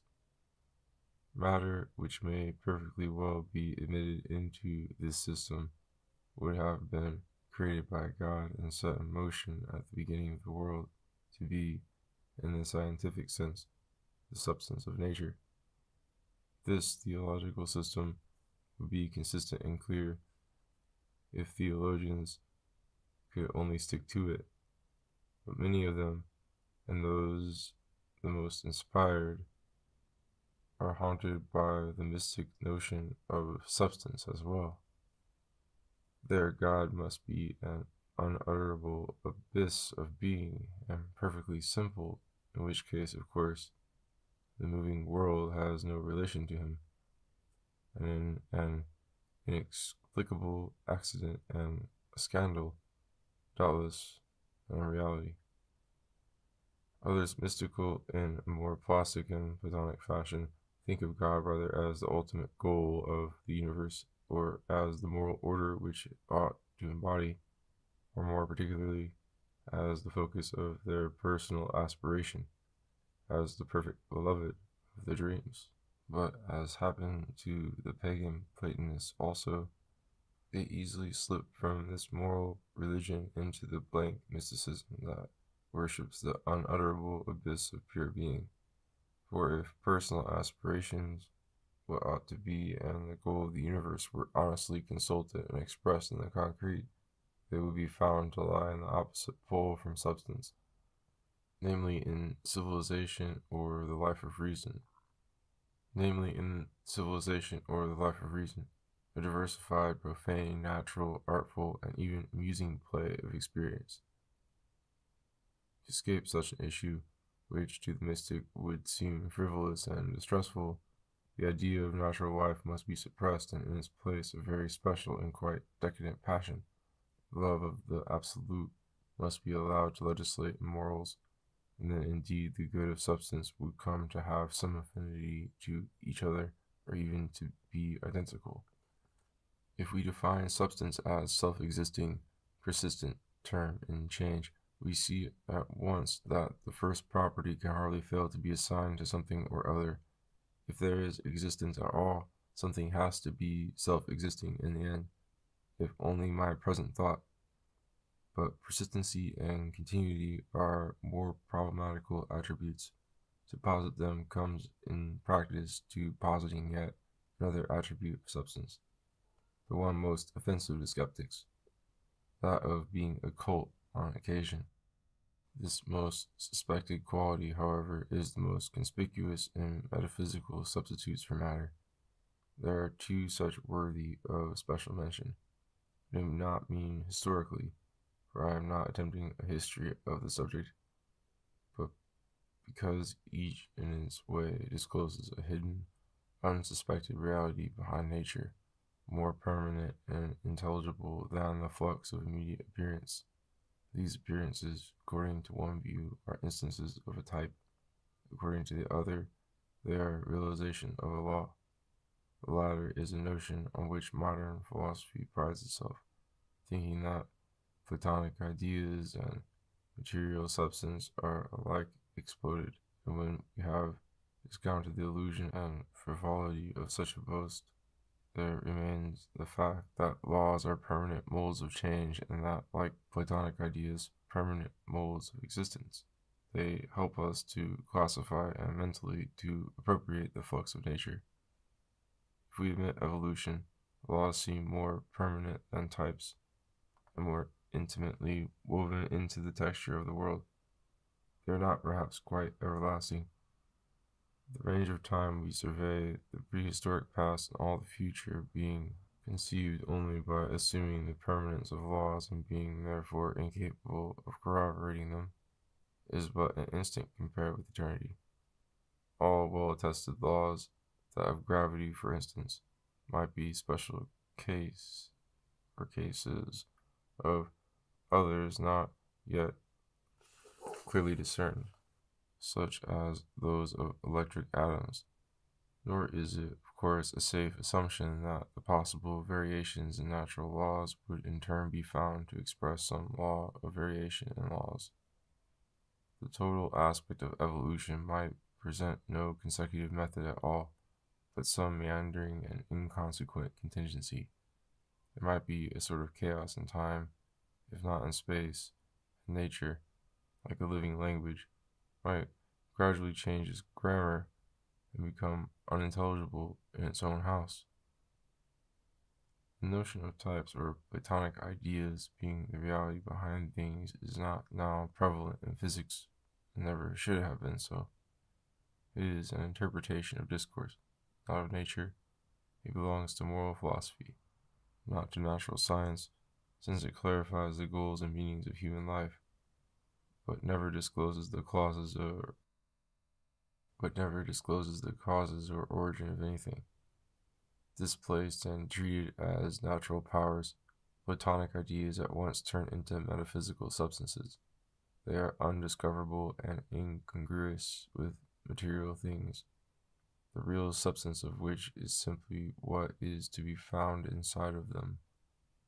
Nevertheless, in discourse, in art, and in morals, the Platonic method is and must remain the sole method of reason. They are the essences, fixed by intent or hinted at by growth and inspiration, in which the spirit might find its congenial objects and the counters of its game. They are not substances behind things, nor fixed patterns in nature, nor forces, nor prescribed forms, outside which it would be deformity to fall. They are essences above things, to which things have chosen to aspire, or ideals with which we have chosen to compare them.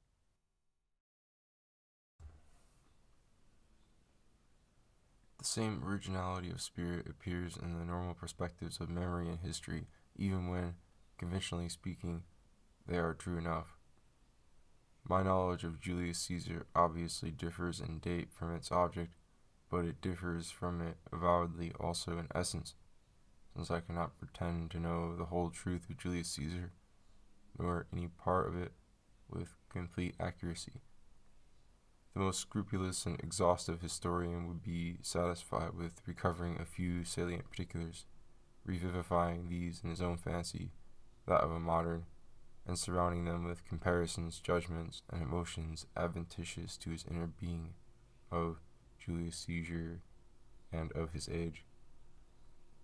History is a poetic art. The muse, Clio, must inspire it, and the existing correlate or controlling cause of the historian's thoughts, even when they are true, is not the object described, Caesar, but the historian's person, his documents, studies, passions, and abilities. Mind, accordingly, comes to enrich the essence of the world, not to reproduce it. Condensation, expression, comparison are also enrichments. It is not so much by repeating some literal aspect of something remote that this remote thing can be called to mind, as rather by modifying the present in deference and with reference to it. For instance, by giving it a new name, or a new tragic or pictorial embodiment. The living poet and his contemporary world, in evoking this new essence, grow sensitive to that remote object, and truly intend, salute, and describe it. This they may do because description no less than intent or homage are relative. The attitude and contribution of the observer are integral to it. Material, even if subtle, influences descending from that object have stimulated him to this fresh conception, and the conception will be just and true insofar as, in the language native to this later and living world, it expresses that influence adequately in its present ramifications.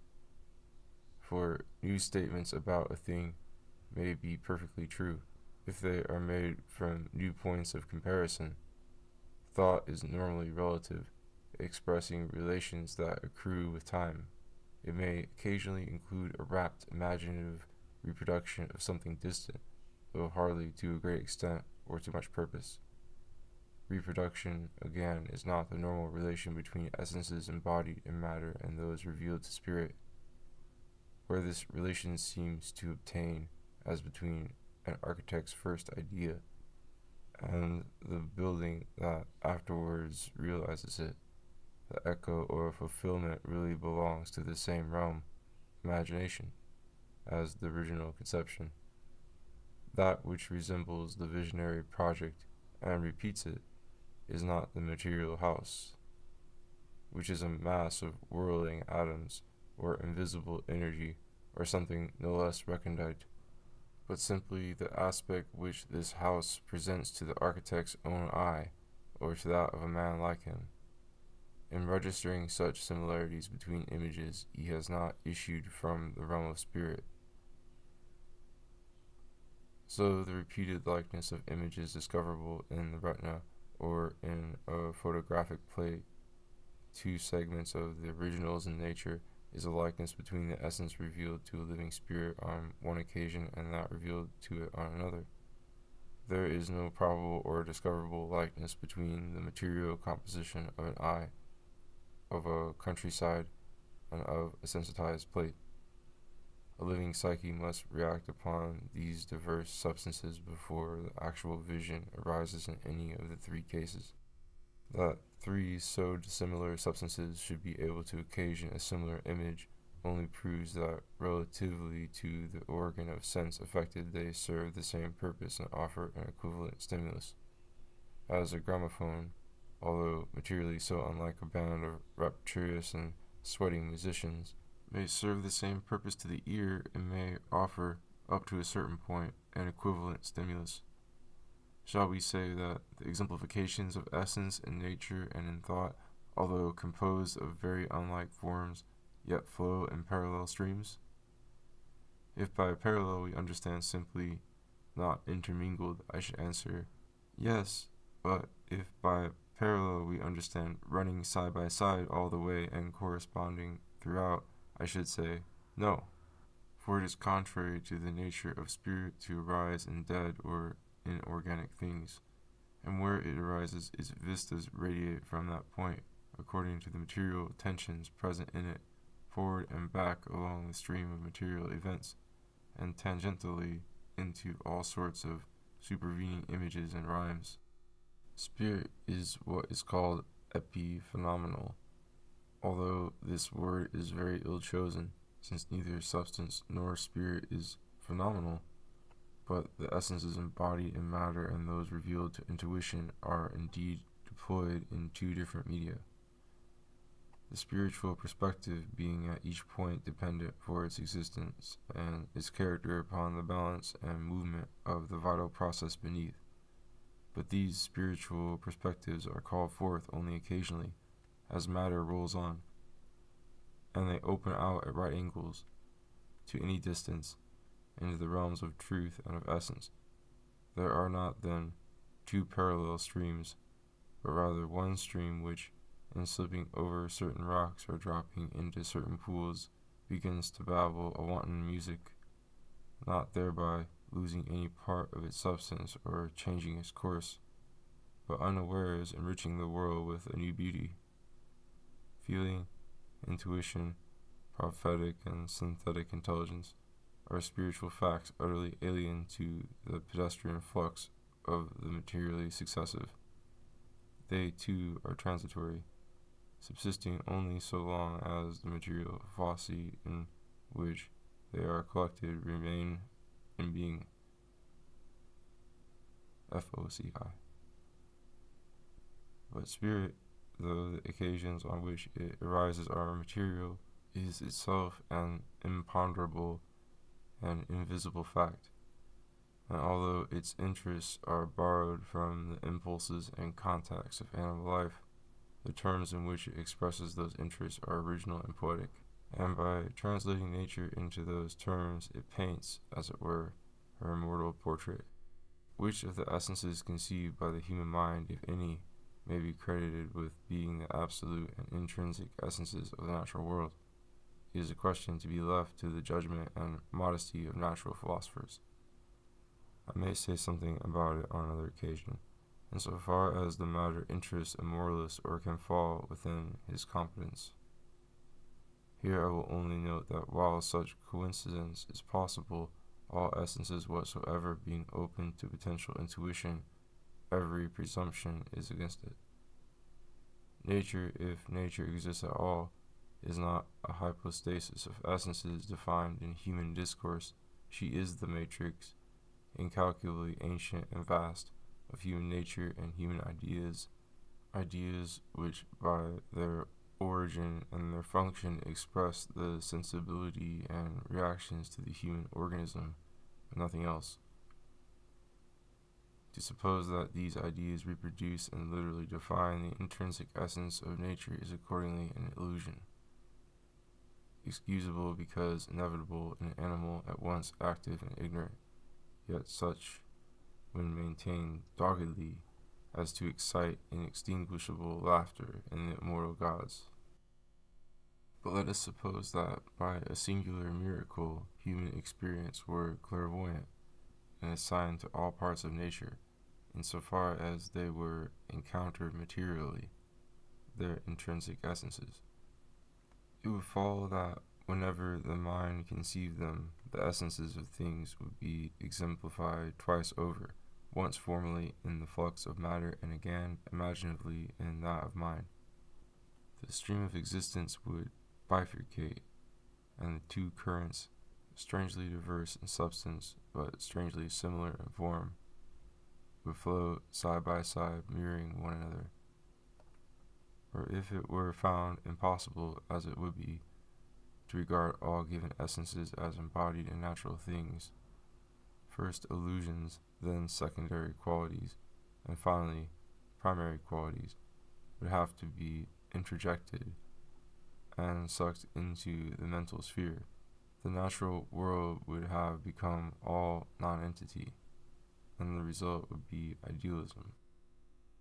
All this confusion comes of originally supposing that things are graphically copied in sense and nature in science, a belief founded on the projection of the essences given to spirit, as if the world had been created and were now deployed on the model of human ideas.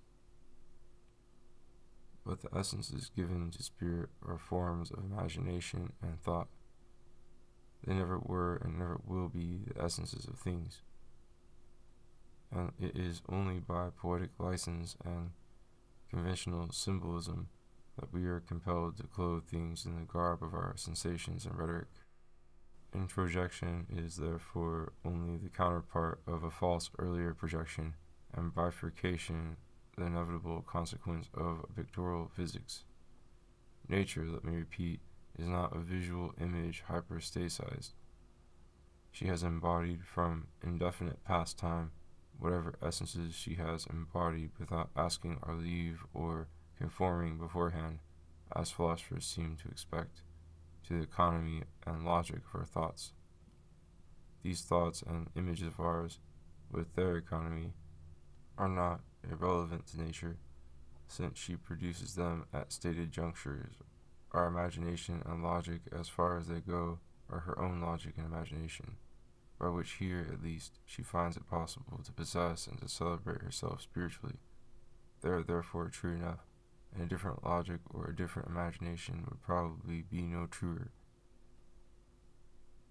They have the value of signs and are felt to have it, because the spirit which evokes them is incarnate, with transitive and not contemplative interests predominant in it, so that it takes all its visions, when it can, for omens of collateral powers.